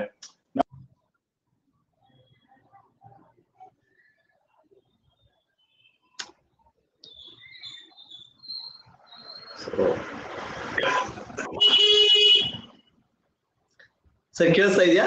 ಓಕೆ, ಇವಾಗಿಂದ ವಿದ್ಯಾರ್ಥಿಗಳಿಗೆ ನಾನು ಏನ್ ಹೇಳ್ತಾ ಅಂದ್ರೆ, ಎಲ್ಲರೂ ಸ್ಮಾರ್ಟ್ ವರ್ಕ್ ಮಾಡಿ, ಜಾಸ್ತಿ ಓದ್ಬೇಕು ಇದು ಓದ್ಬೇಕು ಅಂತ ಏನ್ ಮಾಡ್ಬೇಡಿ. ಇನ್ನೊಂದೇನ್ ಮಿಸ್ ಮಾಡ್ದೆ ಅಂದ್ರೆ, ನಾನು ಸೆಲ್ಫ್ ನೋಟ್ ಪ್ರಿಪರೇಷನ್ ಯಾವಾಗ್ಲೂ ಬೇಕು. ನಿಮ್ದು ನೋಟ್ಸ್ ನೀವು ಪ್ರಿಪೇರ್ ಮಾಡಿ ಅದೇ ರಿವೈಸ್ ಮಾಡ್ಕೊತೀವಿ. ಮಾರ್ಕ್ ಅಲ್ಲಿ ಈಗ ಒಂದ್ ಎಕ್ಸಾಮ್ ಆದ್ಮೇಲೆ ಒಂದ್ ಬುಕ್ ಬರುತ್ತೆ, ಅವ್ರಿಗೆ ಅನ್ಸುತ್ತೆ ಓ ಈ ಬುಕ್ ಇಂದ ಜಾಸ್ತಿ ಕ್ವಶನ್ ಬಂದ್ರೆ ಇನ್ನಿದ್ದು ಓದ್ಬೇಕು. ಹಾಗೇನಿಲ್ಲ, ನಿಮ್ದು ನೋಟ್ಸ್ ಪ್ರಿಪೇರ್ ಮಾಡಿದ್ರೆ ಅದೇ ರಿವೈಸ್ ಮಾಡ್ಕೊತ ಹೋಗ್ಬೇಕು, ಮತ್ತೆ ಕ್ವಶನ್ ಸಾಲ್ವ್ ಮಾಡ್ಕೊತ ಹೋಗ್ಬೇಕು. ಕ್ವಶನ್ ಪೇಪರ್ ರೀಡಿಂಗ್ ಮಾಡಿದ್ರೆ ಇವಾಗ ಯಾವ್ದೋ ಒಂದು ಕ್ವಶನ್ ಔಟ್ ಆಫ್ ಸಿಲೆಬಸ್ ಬಂದಿದೆ, ಅದನ್ನ ನಿಮ್ಮ ನೋಟ್ಸ್ ಅಲ್ಲಿ ಅಪ್ಡೇಟ್ ಮಾಡ್ಕೋಬೇಕು. ಅದ್ರ ಮೇಲೆ ನೀವು ಸ್ಟಡಿ ಮಾಡ್ಬೇಕು. ಈ ಔಟ್ ಆಫ್ ಸಿಲೆಬಸ್ ಇದೆಲ್ಲ, ಇದ್ರ ಬಗ್ಗೆ ನಾನು ತಿಳ್ಕೋಬೇಕಪ್ಪ ಅಂತ ಈ ತರ ಮಾಡಿದ್ರೆ ಸಕ್ಸಸ್ ಬೇಗ ಆಗುತ್ತೆ. ಪ್ಲಸ್ ನಾನು ಮೇನ್ಲಿ ಏನ್ ಸ್ಟ್ರೆಸ್ ಮಾಡೋದು ಅಂದ್ರೆ, ಕ್ವಶನ್ ಪೇಪರ್ ರೀಡಿಂಗ್ ಎಲ್ಲಾ ಎಕ್ಸಾಮ್ ಬರೀತಾ ಹೋಗ್ಬೇಕು. ನಾನು PSI ಪ್ರಿಪೇರ್ ಆಗ್ತಿದ್ದೇನೆ ಅಂದ್ರೆ ಒಂದೇ PSI ಅಷ್ಟೇ ಎಕ್ಸಾಮ್ ಬರೀಲ್ಲ, FD ಬರೀಬೇಕು, SD ಬರೀಬೇಕು, PC ಬರೀಬೇಕು, ಮತ್ತೆ ಸೆಂಟ್ರಲ್ ಲೆವೆಲ್ ಎಕ್ಸಾಮ್ ಬರುತ್ತೆ. ಎಲ್ಲಾ ಎಕ್ಸಾಮ್ ಬರೀತಾ ಹೋಗ್ಬೇಕು. Thank you sir. Okay sir, ನಿಮ್ಮ ಬಿಸಿ ಇದ್ರು ಕೂಡ ನಿಮ್ಮ ಟೈಮ್ ನಮ್ಮ ಅನ್ಅಕಾಡೆಮಿಗೆ ಕೊಟ್ಟಿದ್ದಕ್ಕೆ ನಮ್ಮ ಅನ್ಅಕಾಡೆಮಿ ವತಿಯಿಂದ ಸೊ ನಿಮಗೆ ನಾವು ಹೃತ್ಪೂರ್ವಕವಾದ ಧನ್ಯವಾದಗಳನ್ನು ಹೇಳ್ತಾ ಇದ್ವಿ. ಸೊ ಇವತ್ತಿನ ಸೆಷನ್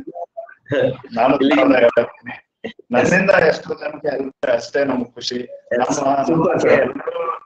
ಇದಕ್ಕೋಸ್ಕರ ಎಷ್ಟೋ ಟ್ರೈ ಮಾಡ್ತಿರ್ತಾರೆ, ನಮ್ಗೆ ಯಾರು ಗೈಡೆನ್ಸ್ ಇದ್ದಿಲ್ಲ, ಅವ್ರಿಗೆ ಸ್ವಲ್ಪ ಮಾಡಲಿ ಅಂತ. S, thank you sir. ನಿಮ್ಮ ಈ ಒಳ್ಳೆಯ ಗುಣ ಮತ್ತು ನಿಮ್ಮ ಸಮಾಜ ಸೇವೆ ಹೀಗೆ ಮುಂದುವರಿಲಿ. ಆದಷ್ಟು ನಮ್ಮ ರೇವಣಸಿದ್ದಪ್ಪ ಸರ್ ಆದಷ್ಟು IPS ಆಗ್ಲಿ ಅಂತ ಸೊ ವಿದ್ಯಾರ್ಥಿಗಳು ಮತ್ತು ನಾವು ಬಯಸ್ತೀವಿ ಸರ್. ಓಕೆ, ಸೊ ಧನ್ಯವಾದಗಳು ಸರ್. ಸ್ನೇಹಿತರೆ, ಈ ನಂದು ಇನ್ನೂ ಸೆಂಟ್ರಲ್ ಲೆವೆಲ್ ನಲ್ಲಿ 2 ಎಕ್ಸಾಮ್ ಕ್ಲಿಯರ್ ಆಗಿದೆ. UPSC super sir, super. ಅದು ಕ್ಲಿಯರ್ ಆಗಿದೆ ಎಲ್ಲ. ಅಂದ್ರೆ ಇದು ಎಷ್ಟು ಅಂದ್ರೆ ಕ್ವಶನ್ ಪೇಪರ್ ರೀಡಿಂಗ್ ಮಾಡಿದ್ವಿ.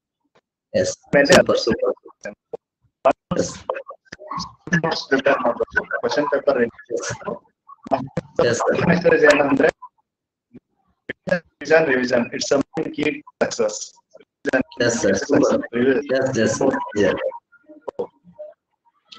Okay sir, thank you sir, thank you so much.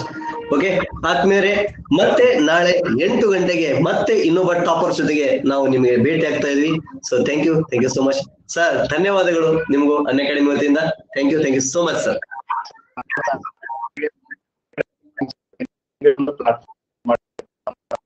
ನಮ್ಮಂತ ವಿದ್ಯಾರ್ಥಿಗಳ ನಮ್ ಕನೆಕ್ಟ್ ಮಾಡಿದಕ್ಕೆ ನಿಮ್ಗೂ ಥ್ಯಾಂಕ್ ಯು ಸರ್.